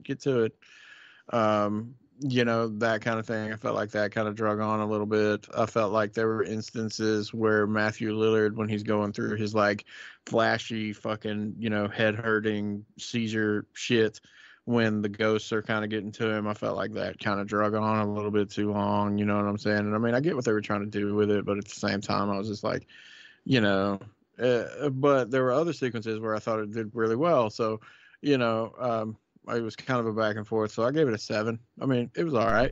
You know, that's another one of those that the more that I talk about it, the more I probably would have scored it just a little bit lower, to be honest. All right, Jay. I gave it an 8. I didn't feel like it really dragged at all. I think the opening is a good pace setter, and you know, it gives us just enough time to understand the situation and get to know the characters a little bit, and then it throws us right into it, and I liked it. All right, so I gave it a 5 because this movie does this weird thing of going from these fast, panic-driven scenes to these really calm, slow scenes where it just is just showing going down a hall. It's not even following a character. It's just showing the hallway. Yes, everything looks super cool, but like you just had my heart pumping and then you're just going to drop it. You either have to do heart pumping or slow brooding atmosphere. You can't keep switching between the two. It just doesn't. I don't know what they were trying to do with that, but it just did not work for me. Like, I don't understand what was the thought process behind that choice.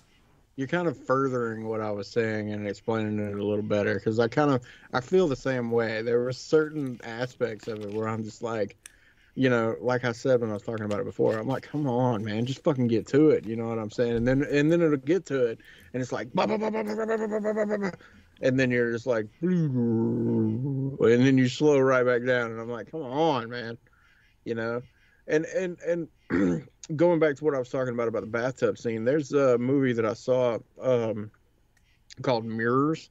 I don't know if either one of y'all have ever seen that. I don't think so. And if you haven't, it's really fucking good. But there was this scene kind of like the same thing where this fucking... I've seen What Lies Beneath. It's got a bathtub in it. Yeah, well, but, I mean, a lot of movies do. But there's this, you know, this girl that's fucking, you know, the spirits are in the fucking mirror and stuff like that. And like there's this scene where she's in the bathtub and whatever else, and it's kind of got that slow brooding to the beginning. You know what I'm saying? But it doesn't go too fucking slow. And then it gets to the part where it's going to happen, and the ghost on the other side of the mirror just fucking goddamn grabs the inside of the bottom jaw and the top jaw, and this girl sitting in the tub looking at her own reflection, basically pulling her jaw apart. You know, you've actually brought this movie and this scene up on this podcast before. I can't remember what we were talking about, but you have brought this up before. It's so fucking creepy, and it's so good. And... you know, anytime something like that, it reminds me of that, because that was just so fucking good, and the pacing in that was great. But this is just, I don't know, man. And it was kind of like the same thing in the bottom, where you're like, you know, where you're seeing the ghosts, and the ghosts are doing their thing in their little cells, and it slows down and then comes back, and then slows down and then comes back. And I think they were trying to give it like this, you know, otherworldly thing when you see the ghost on the other side, but at the same time, it just wasn't hitting the mark quite right to give the creepiness that I think they were trying to convey with that otherworldly thing. And then the other problem that I have, you know, that I really didn't like is, like, I thought it was a cool idea, but I don't think it was executed well. The shit with the glasses where you can't completely see what the fuck is going on with the ghost all the time, that irritated me. You know, so, and I'm pretty sure we'll talk a little bit more about that later. But yeah, I didn't have a problem with that. I like that. I thought that was kind of neat. I just didn't. I didn't. It to me, it like you were saying, it slowed down to me the intensity of what was going on, and it kind of threw me off. But at the same time, you know, I like the movie, so either way, fair. All right, we go to atmosphere, Kenneth. I gave Atmosphere an 8. I actually really liked it. You know, it was different for, you know, and this will kind of go into set design. We kind of go back and forth with these two. But I actually really liked it because of utilizing it's kind of like the opposite of what I said for House on Haunted Hill, because in House on Haunted Hill you've got all this, you know, concrete, stone, all the rest of that, and then in this one you're still getting the creepy atmosphere inside a house of glass, you know, where the whole damn thing is fucking kind of lit up, but at the same time when you get to the basement where the ghosts are, it gets dark. And the utilization of the layers of glass on top that kind of bring down the lighting down at the bottom and so on and so forth, and then again conveying claustrophobia of it. And this and then the other part that they said in the movie was that it reminded me of a funhouse. And I think that they kind of did that really well because it gives you the claustrophobia, and also at the same time being able to see through the glass what's going on with other people, and not being able to help them, you know what I mean, because you're stuck on the other side. And I've always felt like that was kind of one of the most creepy things where you see like fun houses in movies, is that especially if you're looking through glass instead of looking at mirrors, where you see something happening to somebody on the other side of the glass and there's nothing you can do to help them or help save them. And I think they did a really good job at kind of conveying that feeling of that through, you know, the lighting and the set design and how everything was done. You know, I'd almost agree with that, except for when they like just go up a floor. I'm just like, doesn't that completely go against the whole like lockdown and everything being controlled in this? They're just like, no, let's pull up this panel and go up. Yeah. That really ruins it. But Jay, what did you have for? How the fuck am I supposed to follow that? I don't know. Kenneth's over here with a fucking dissertation on why he likes the atmosphere, and like I agree with him, but what else am I supposed to say? Well, what did you score it? I gave it an 8, but then just say I agree with Kenneth. Yeah, that's what this boils down to now. We gotta stop putting Jay in the middle. Sometimes it works. That's true. Well, I give it a 5 because every time it tries to build up suspense, it ruins it because it can't decide if it wants to be panicky or if it wants to be slow and brooding, if it wants to make you feel claustrophobic, or if you just want, oh, we'll just go up fucking here and chill in this library. Like, it just, the movie never feels like it settles on what it wants to do for you. It keeps bouncing back and forth, and you would think that would work because it would make the panic be better, but it isn't, because they're just like, okay, now we're gonna go down this hallway. Okay, now we're gonna watch these gears open a door, which is cool, but bro, I was just having a heart attack. Like, the fuck are you doing? You're ruining the suspense and killing my atmosphere. So, it didn't work for me, unfortunately. Kenneth, scenery and set design. Gave it a 9. I didn't give it a perfect 10 for certain aspects, but overall I gave it a 9. I thought the house looked fucking cool. You know what I mean? I love the fucking spells and shit all over the fucking walls. I thought that was really cool. I like the fact that you could see the gears and everything inside the walls when the house was moving. The symbolism that was all over the walls with the ghosts themselves. I thought all of it was really fucking cool, you know, and the fact that the house was completely glass, I thought that was really cool. I think the whole set looked fucking great. I was really impressed with that. And then I also sat back and I thought to myself, I was just like, oh my God, man, can you imagine being the construction guys that have to build that fucking set? Right. I feel bad for the person who had to fucking come in and write fucking the whole Lord of the Rings on the wall. I mean, exactly, dude. I mean, the whole thing. And granted, you know, I'm pretty sure that a lot of that shit, and it may not have been, you know, that would be another one for the fucking, you know, special features. But if it were me, it'd be a lot of the same shit over and over and over again, just printed on that fucking plexiglass. But, you know, overall, I thought it looked really, really fucking cool. I bet the Also, stickers. that may have been. Oh, that would make sense.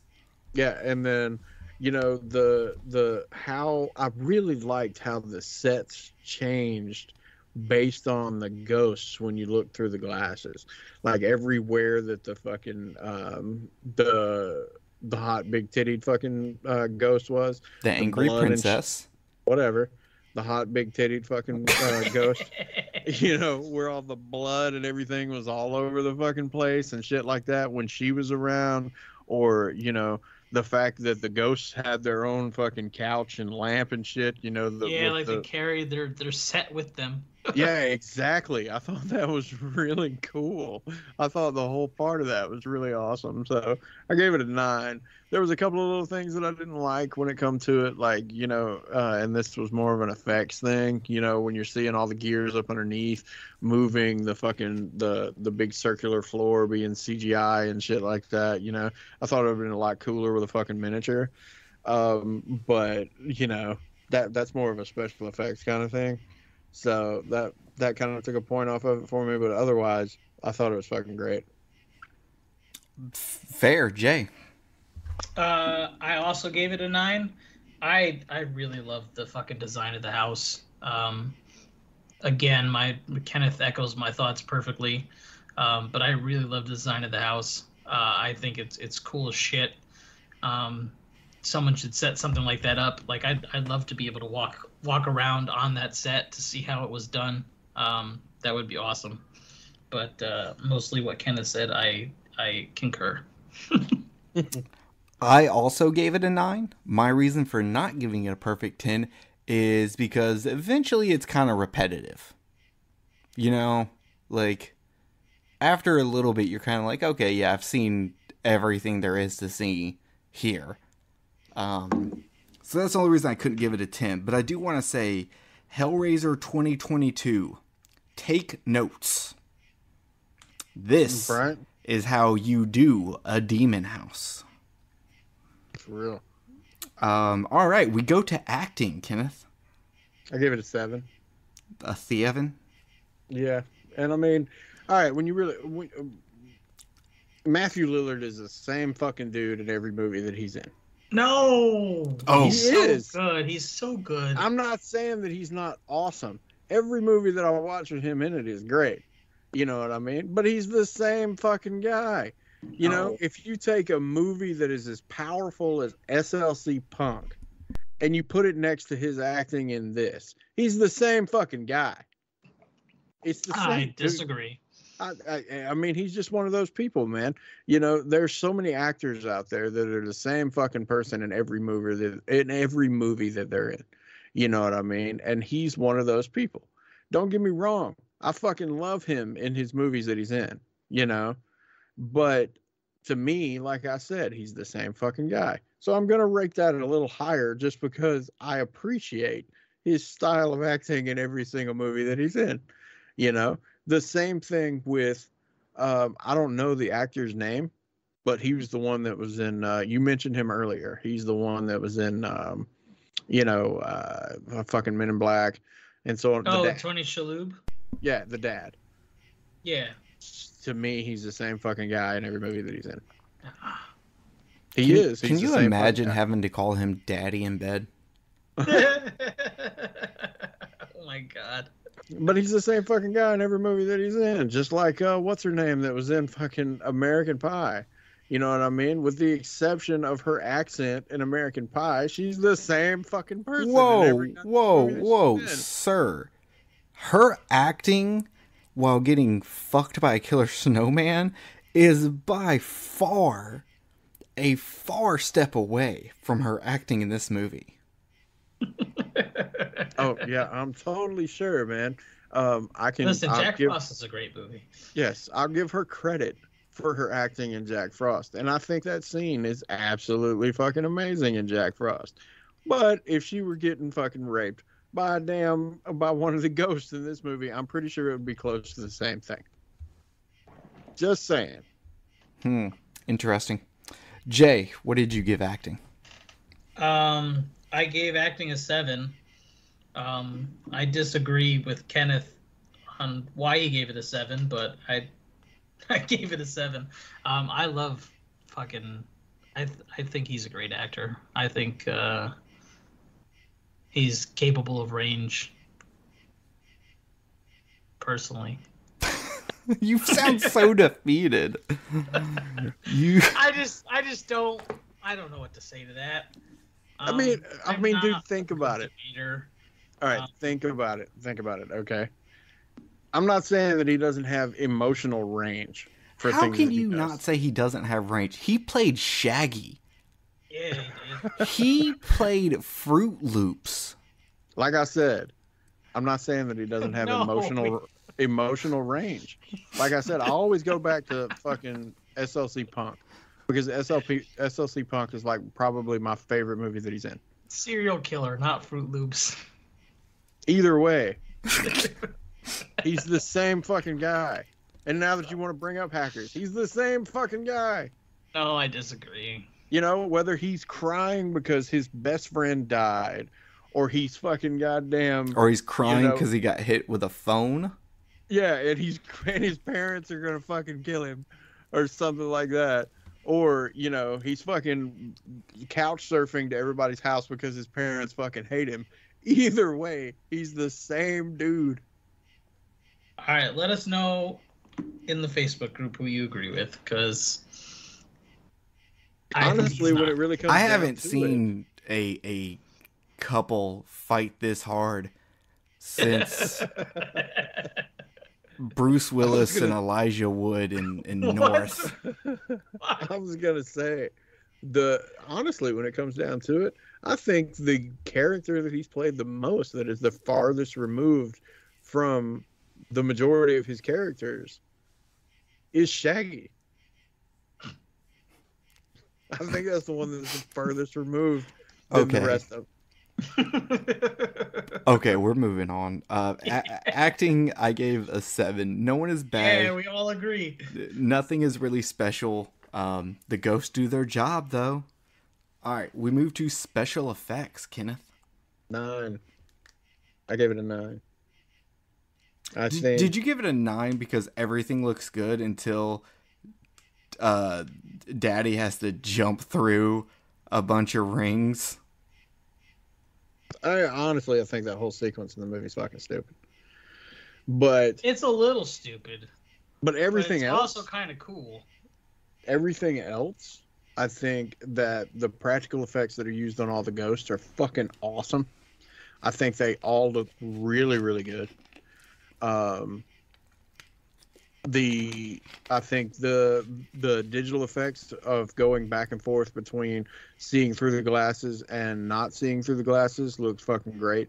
Especially my favorite scene where the glasses are sitting on the fucking sitting on the shelf and the camera goes through the glasses to where you can see the hot big titted ghosts, Angry all of her Princess. stuff, hot big titted ghosts stuff all over the fucking wall and everything. When it goes through the glasses, kind of like it's going through a mirror, I thought that looked fucking great. It was fucking seamless. I thought that was awesome.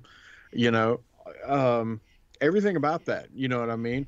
The only reason why I didn't give it a 10 again is because I did not like the way the gears and everything looked that were powering and moving the rings and shit that were up at the top.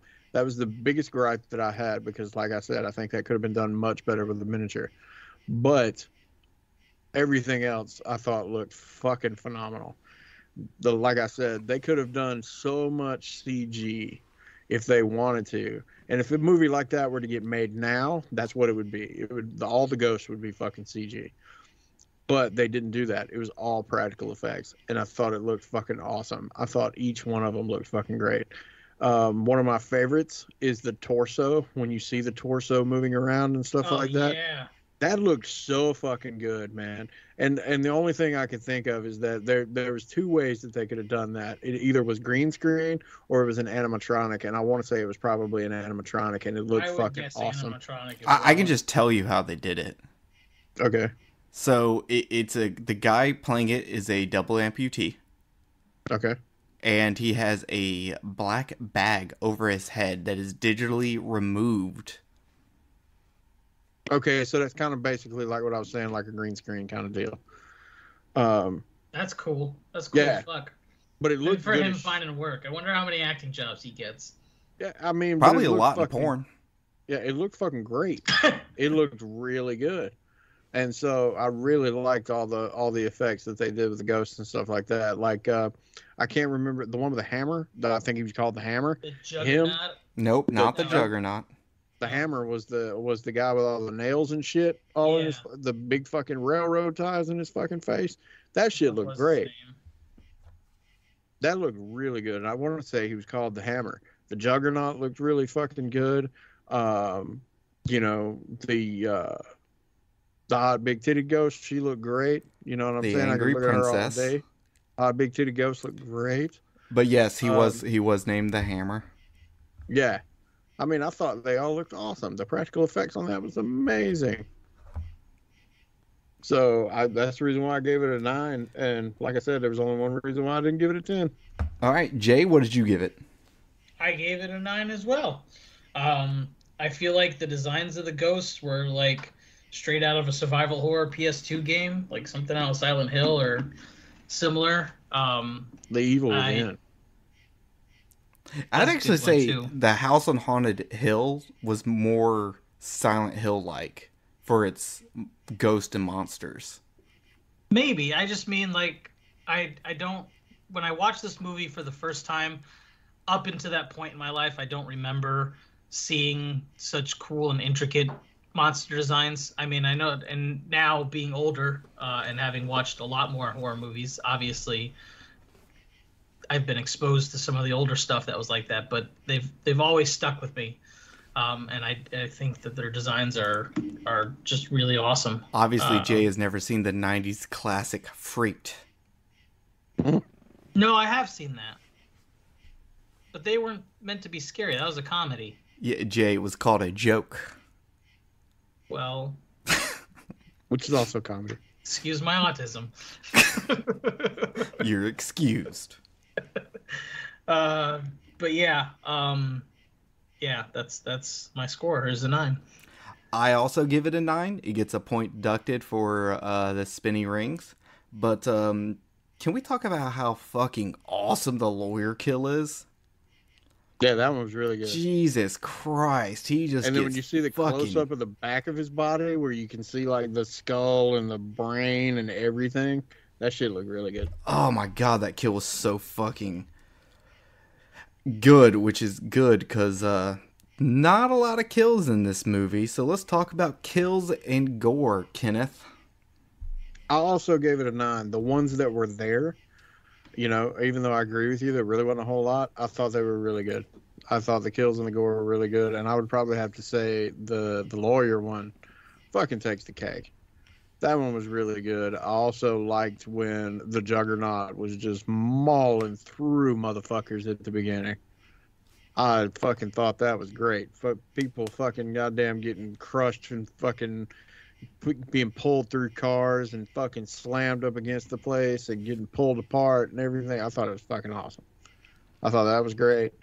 You know, again, going back to the lawyer, I thought his was really, really cool. Matthew Lillard's beating, I thought was actually pretty fucking good, especially when the Juggernaut picks him up and just fucking bends him across the bar on the wall. I thought that was really fucking cool. Because at first, when I first watched that movie, I thought he was gonna do like a fucking a wrestling move where he fucking just picks him up and slams him down on his knee, but no, he just fucking wraps him around that fucking pole in the wall, and I thought that was great.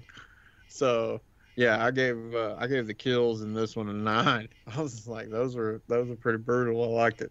All right, Jay. So this one's kind of half and half. Like I agree with Kenneth up to a point. I thought what we got was really good, but I didn't think that there was a whole lot. So I deducted points and gave it a 7. Like I said, I really enjoyed what we got. The opening was awesome when he was sucking people into cars and shit like that, cutting them in or ripping them in half, and the lawyer getting split in half was really good. But after that, there's not a whole lot in that department, so it got reduced for me. Yeah, I'm with you, Jay. I gave it a 7 because you're gonna have all these cool ass ghosts and like none of them get to fucking murder people. Like the Juggernaut does all of the killing in this movie because the angry princess technically didn't kill the lawyer. He backed up and a door shut on him.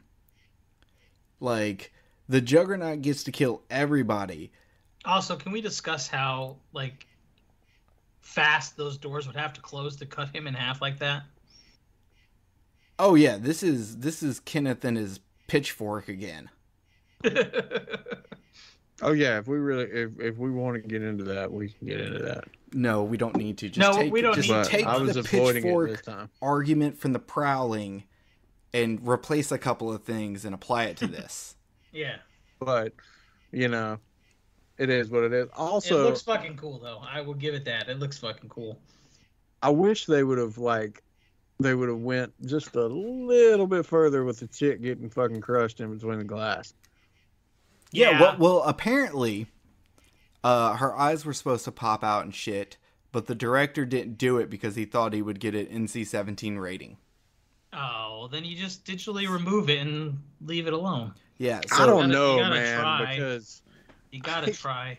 if you, at this point, if you're gonna fucking the shit with the lawyer, that one was fucking great, and I don't know, man, the fucking eyeballs popping out and stuff like that. If the fucking lawyer didn't get you an NC-17, I doubt the eyeballs popping out and shit would. I think people are gonna be the eyeballs. The eyeballs get more people. Cutting in half is cool and all, but anything dealing with eyeballs is going to put more. They're going to be like, the eyeballs, it's too extreme. It's just too much.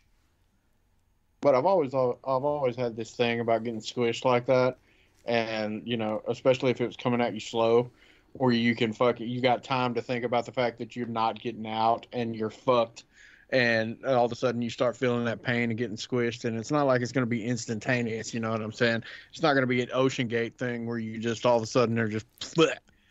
You know what I mean? It's more of a slow. Even at the speed that I was going, it's ugh. Yeah. So the killing of the soldiers, it's okay in the beginning. It's all right. Then we pretty much just get the one cool kill of the movie of the lawyer getting split in half, and then we get to see someone get chiropractic done midair. Okay, cool, whatever. There's not enough in this movie, and if it wasn't for how good the lawyer kill was, man, I would drop the score so hard on this. But I could only give it a 7. So, fuck. Okay, y'all, it's done. We move on to Monster Killer, Kenneth. 9. The ghosts were great. That's the way I look at it. I looked.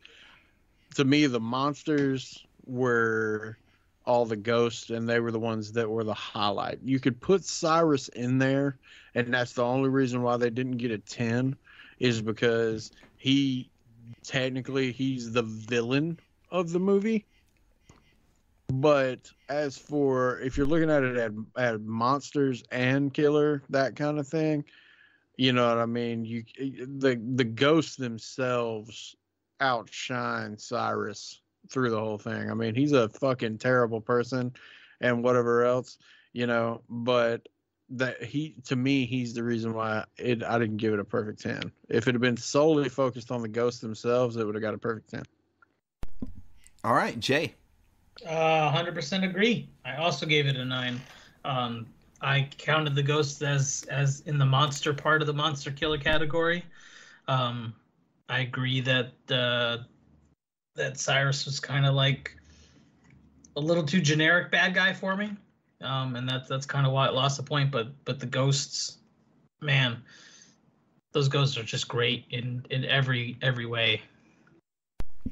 All right, I gave it an 8 because, yes, Cyrus is very much the stock I'm rich and evil guy. Even though I will say, dude's pretty fucked up for what he's doing to his nephew, how he used the one chick, like, so you know what, he's got some fucking credit on that. And then, yeah, the monster, all the ghosts are absolutely wonderful, if not a little underused. Think we could have, used a little bit more of that. But this is why, if you're going to have the 12 ghosts of the Black Zodiac, you kind of need some kind of more longer format. But because of I just don't think we got enough of the hot big titted ghosts. We should have got a lot more of her. Angry Princess. Hot big titted ghost. All She's right. smoking hot. And black eyes just did it for me, dude. We move into Hero, Kenneth. This one was difficult for me because the hero is supposed to be the dad, and it was difficult for me to take him seriously. I don't know why. There's just, like I said when I was talking about the acting with that guy, whatever. And then you could put, I put Matthew Lillard more in the hero area of it because he sacrificed himself. He actually sacrificed himself to save other people, where the whole thing was supposed to be the dad sacrificing himself. I mean, if you really fucking think about it, I mean, it's supposed to be a sacrifice out of pure love, but Matthew Lillard sacrificed himself to save somebody else that he didn't know and their family and that person's family. So honestly, when it really comes down to it, he almost could be the 13th ghost. Kenneth, you realize that Matthew Lillard's character straight up goes, no, this isn't the 13th ghost thing. It's not right. I think you're getting tricked. Don't do it. Right, which is true. There was no the 13th ghost. Is to stop it. Was the the dad was supposed to be the one who, if he sacrificed himself for his kids, that was the thing that would open it up for frickin' Cyrus to be able to see into hell. Oh, I thought you understood it that if he sacrificed it, it would save him. No. Okay, never mind then. My bad. So the way I was looking at it is after with what Matthew Lillard did, I mean, he's kind of borderlining on giving Cyrus what he wanted because he sacrificed himself for people that he did not really know. I mean, that's the only thing that fucking separates it, right? Well, that and you have to literally jump into the middle of the thing. Either way, you know what I'm saying.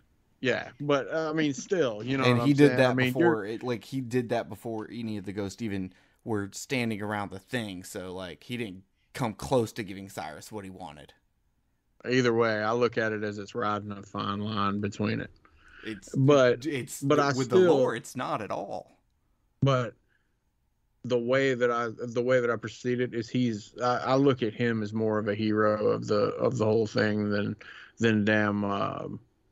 the kid's father. I look at him as more of it, and because of me having that kind of confusion and looking at it the way that I do and everything else like that, I gave it a 7. All right, Jay, what did you give it? I'm on the same page for the most part. I also gave it a 7. I wasn't sure fully who we were supposed to be rating. There was no like the dad became the focus at the end, but Matthew Lillard was trying to stop the thing from the get-go, and it's just hard for me to decide. And that's kind of why I was split on it, and so I gave it a 7. Gotcha. I gave it a 4. Because the father is the hero that the movie set.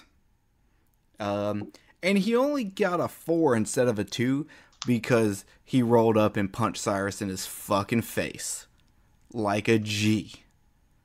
Just was like, I don't give a fuck if you is a ghost, I'm throwing hands. And he didn't get tricked. So I gave him 2 extra points for that because I was like, bro, you were boring as shit. Like, you'll get all mad and then you'll just be like, well, okay, guys. Like, fuck out of here. You get a 4. That's what you get. Kenneth, score and soundtrack. I gave it an 8. I thought the music that was in there did really well on, conveying what it needed to convey, but it really wasn't nothing special. The reason why I gave it such a high fucking score is because of the music that they chose to go into the movie. Same thing, the movie came out in 2001 and it had some decent bangers for the time period, and they chose it really well. So that was the reason why I kind of rated it a little higher, but it still didn't get it as high as House on Haunted Hill. So. All right, there are car alarms going on outside. I don't know what's going on. Jay, what did you give it? I gave it a 5. Keep in mind that this category is, again, really hard for me. I'll make the joke that there was no Marilyn Manson, so it lost a point versus House on Haunted Hill. But in reality, nothing really stood out to me or struck a chord with me enough to remember it. So straight in the middle, because nothing pissed me off either. I gave it a 6, and I actually gave it a point because it had a song I really liked, I believe in people dying, I believe in people. I like that song. I like that artist. Every time someone uses like that, whether it's like, I don't know what it is, that song is just, I be jamming to it. I just get down to it. I could jack off to that song 100%. So I gave it a 6. We moved to Scare Factor, Kenneth. I gave Scare Factor a 4.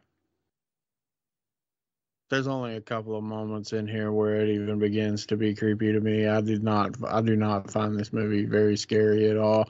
There's a couple of moments, but otherwise, and I actually kind of rated it a little high. I gave it a little extra, but to me, this movie isn't scary at all. All right, Jay. I gave it a 6. I think some of the ghost designs are pretty creepy, and that's where it landed for me. This is feel the same way about it as I did on House on Haunted Hill, so I ended up scoring it the same. All right, I gave it a 7 because some of the ghost creep me out. The torso creeps me out. The bound woman reminds me a little bit too much of Prom Night 2, Hello Mary Sue. And I think that's very, very important. The torn prince scares me because I'm scared of car wrecks. The angry princess scares me because she looks like she would sleep with you and then stab you in the chest. For some like weird blood ritual to make her look prettier.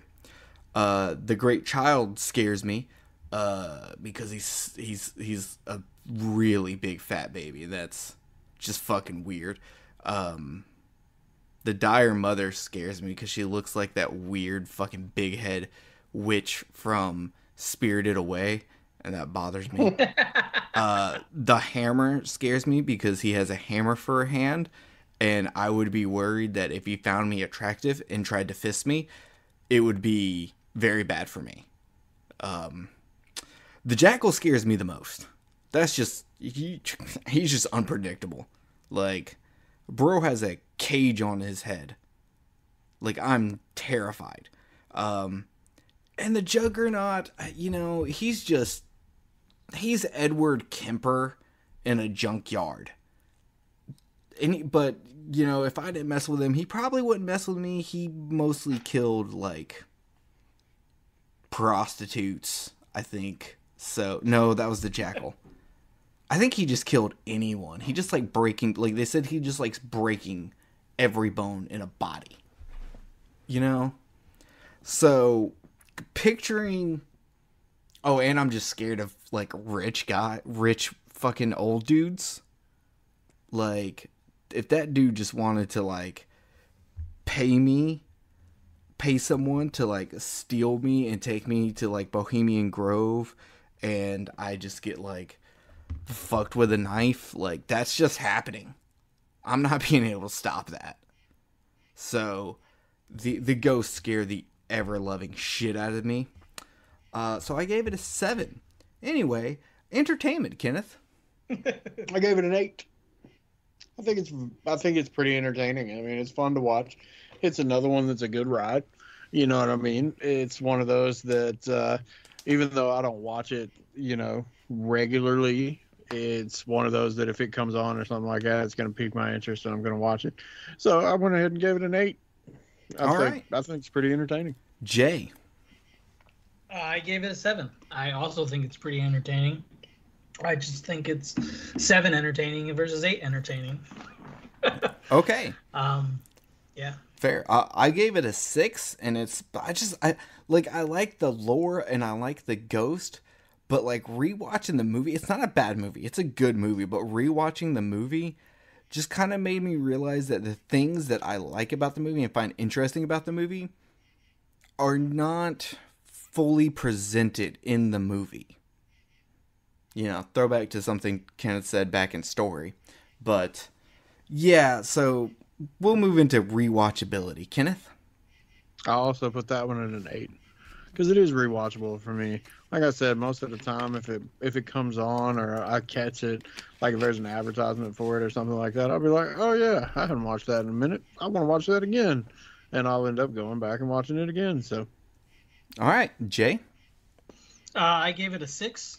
Again, it's one of those movies that I'll get a hankering to watch every once in a while, but it's a long while between watches. Fair.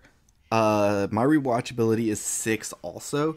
I'd rather just read up on the ghost at this point.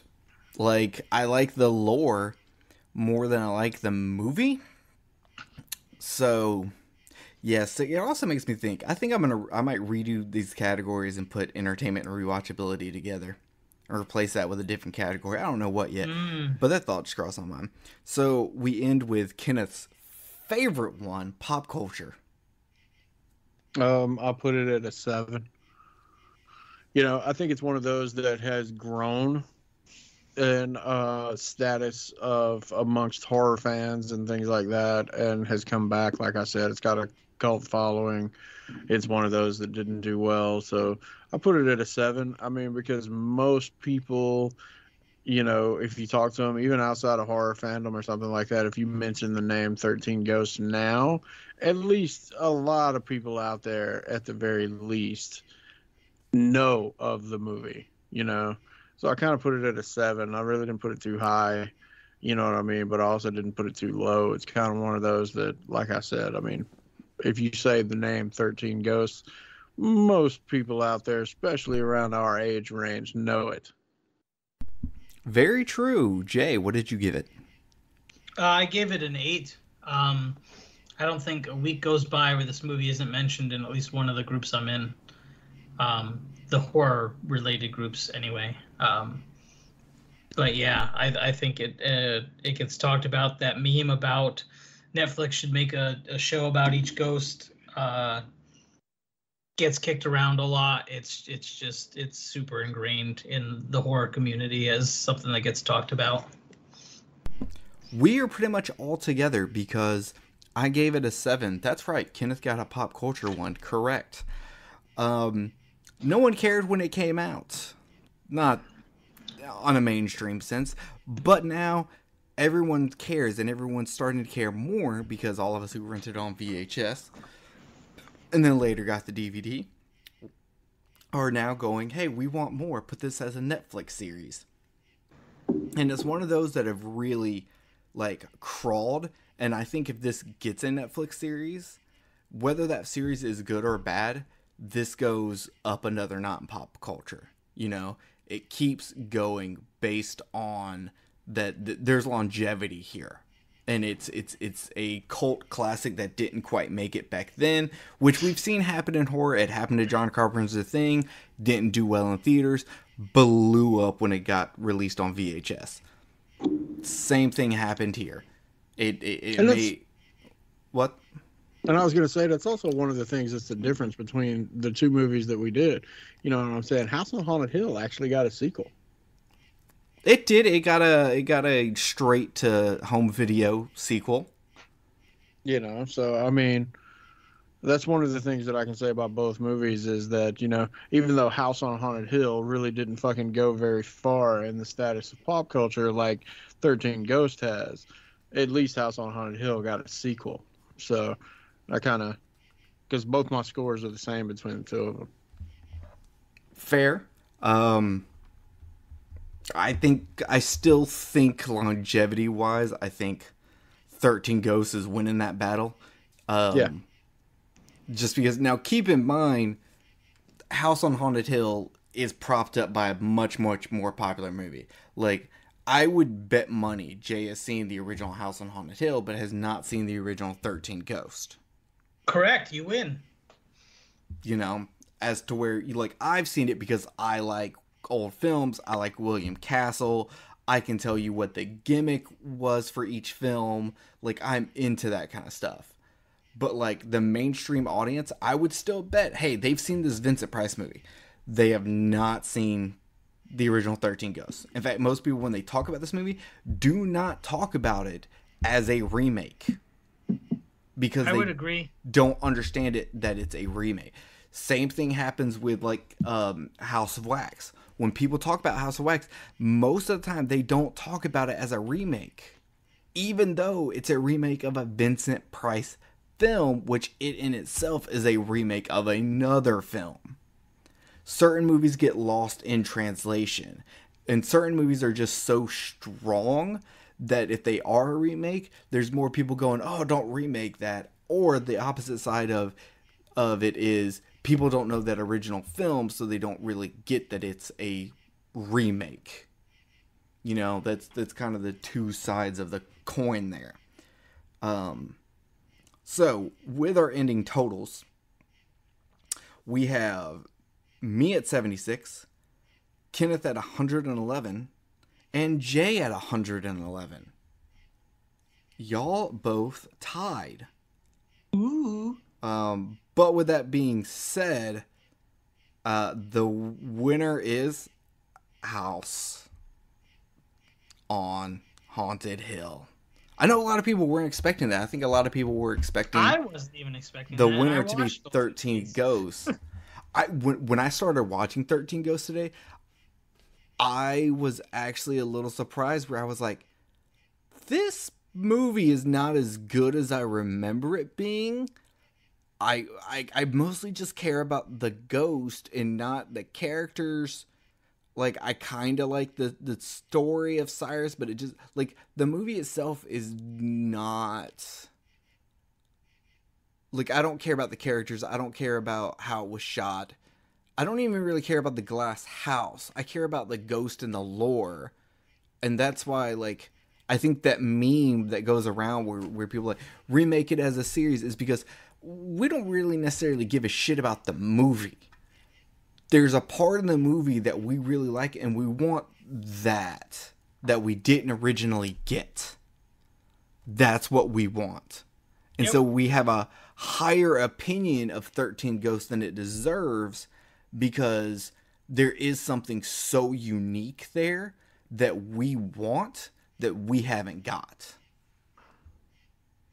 And you know, they could have every episode, if every episode is about the ghost, you could have every episode end with them getting captured, which leads into... So they said that's basically The what movie. they want the first season to be. And then the second season he talked about was on the lines of, you know, what happens after the movie, because they all escape. Right, yeah, that's exactly what I'm saying. That's exactly it.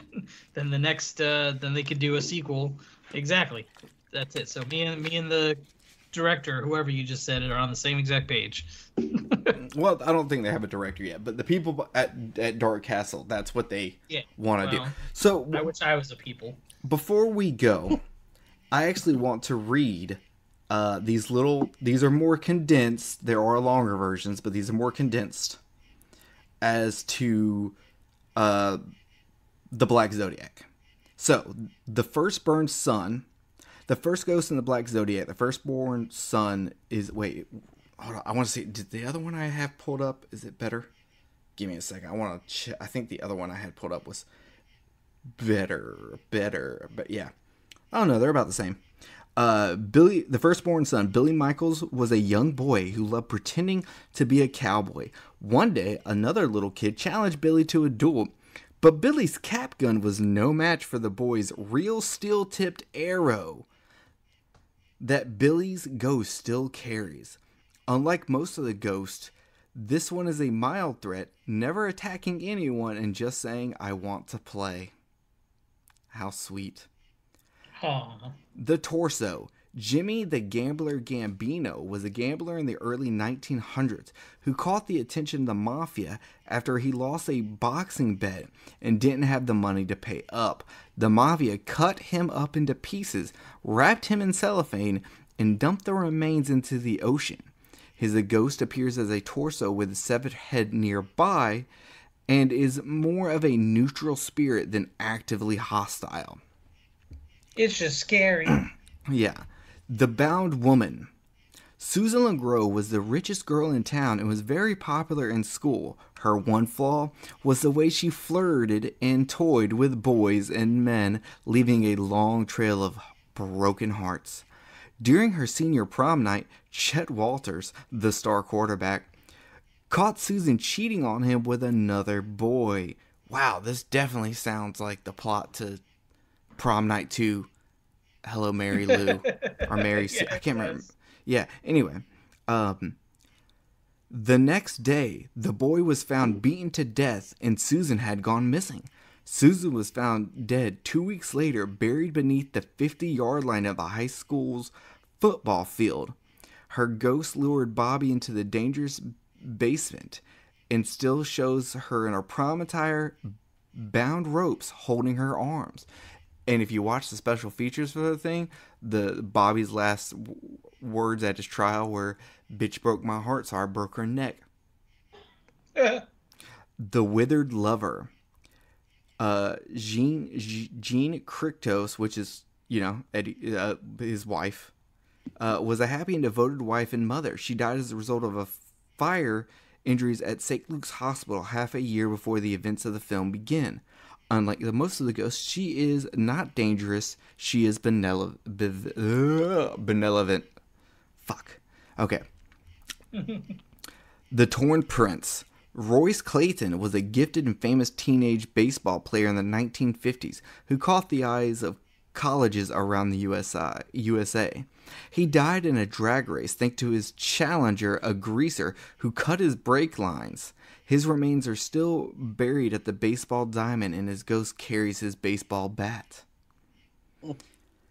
The Angry Princess. AKA the hot big-titted ghost. Dana Newman was a beautiful but abused lady who lived in the late 20th century. She had plastic surgeries to alter her perceived flaws, and after a botched experiment that mutilated her eye, she brutally killed herself in a bathtub at the clinic. Her ghost is bloody naked and carries the same knife she used to commit suicide. So hers, like the extended one, talks about how she was actually working for a plastic surgeon in exchange for free surgeries. And one night she saw some kind of flaw in her face, and when she tried to remove it herself, she ended up like fucking up her eye and then killed herself in the bathtub, which I thought was cool. The Pilgrimess. Isabella Smith came to North America as a colonist in order to find a new life after being an orphan in England. The tight-knit community ostracized and ignored her and used her as a scapegoat, being accused of witchcraft. When crops and animals mysteriously died, she denied such accusations, but she was trapped in a burning barn and managed to escape unharmed. That sealed her fate, and she died of starvation after being condemned to the pillory, which, the stocks, that she carries with her as a ghost. Her skin is badly damaged. The Great Child. Harold Shelbourne was a mentally disabled man who never outgrew diapers and had to be spoon-fed even as a full-grown adult. He often made baby sounds.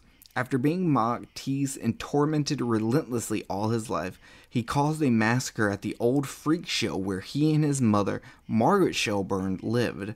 One of the freaks had kidnapped and killed his mother as a joke one night. The circus owner, Jimbo, had Harold mutilated beyond recognition. His ghost appears as Harold did in life with a small patch of hair, a bib covered in vomit, and closed diapers. He still holds the axe he used to kill his enemies. The Dire Mother. Margaret Shelbourne, Harold's mother, was a shy little lady standing 3 feet tall. She never could stand up for herself. At the freak show where she lived, she was raped by the tall man, another circus freak, and gave birth to her illegitimate son, Harold, who she loved more than life herself. She smothered and spoiled him from infancy and never stopped as he grew. This is the main reason for Harold's mental handicap. The two were abused to the point where Harold killed almost the entire circus after Margaret died.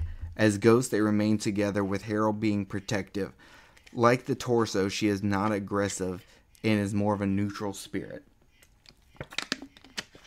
The Hammer.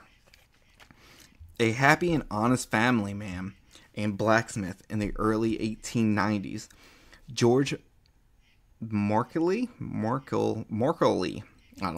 was falsely accused of stealing a higher-up named Nathan. For the record, the other way this is read is a black man was accused by a white man of stealing. That's how it was told in the video. And threatened with exile from their old western town. Knowing he was innocent, George stood up to Nathan and refused to leave. One day, when George's family was walking home from the market, Nathan and his gang of thugs attacked and killed them brutally. Enraged, George took his blacksmith's hammer, tracked down Nathan and his friend, and beat them to death. But the town folks chained him to a tree outside his blacksmith's shop and drove railroad spikes into his body. His left hand was cut off and his hammer was crudely attached to it. His ghost is one of the more angry spirits and is partially responsible for Dennis' death. The Jackal, my favorite one. Born to a prostitute in 1887, Ryan Kunn developed a sick appetite for women, attacking and raping strays and prostitutes in the night. Seeking to be cured of his insatiable appetite, Ryan voluntarily committed himself to Boreham Wood. Boreham Wood Asylum for treatments. But after years of solitary confinement, Ryan went completely insane, scratching on the walls so violently his fingernails were torn completely off. In response, the doctors kept him permanently bound in a straitjacket, tying it tighter whenever he acted out, contorting his limbs. After gnawing through the straitjacket to get free, the doctors locked his head in a cage and sealed him away in a cell in the basement. While there, he developed a hatred of humanity, screaming madly and cowering whenever approached by people. When the asylum burst into flames... Are you still in the bath?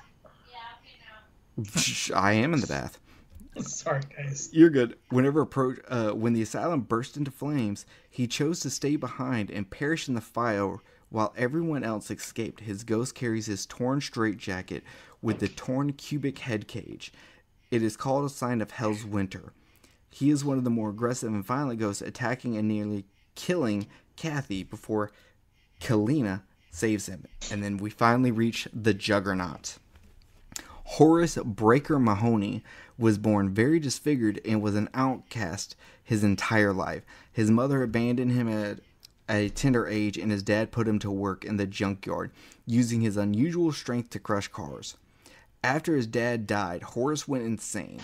He would take motorists and hitchhikers, tear them apart with his bare hands, and feed their remains to his dogs. so he's a dog person. He'll get dates on Tinder. After several of these murders, he was arrested. A SWAT team shot and killed him when he broke free of his handcuffs. As a ghost, he remained in the junkyard with his body riddled with bullet holes, killing intruders.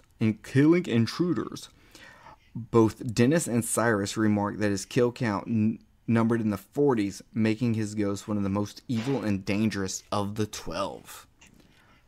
So there you go. I wanted to leave everyone with kind of, if you've never looked it up, those are the kind of slimmed down brief versions of the stories of the 12 Ghosts of the Zodiac, of the Black Zodiac. So now you know. Now I know. Knowing's half the battle. It is. The other half is violence. Yeah. So with that being said, thank you all for joining us. We are going to try to record more often. See you in 4 months, everybody.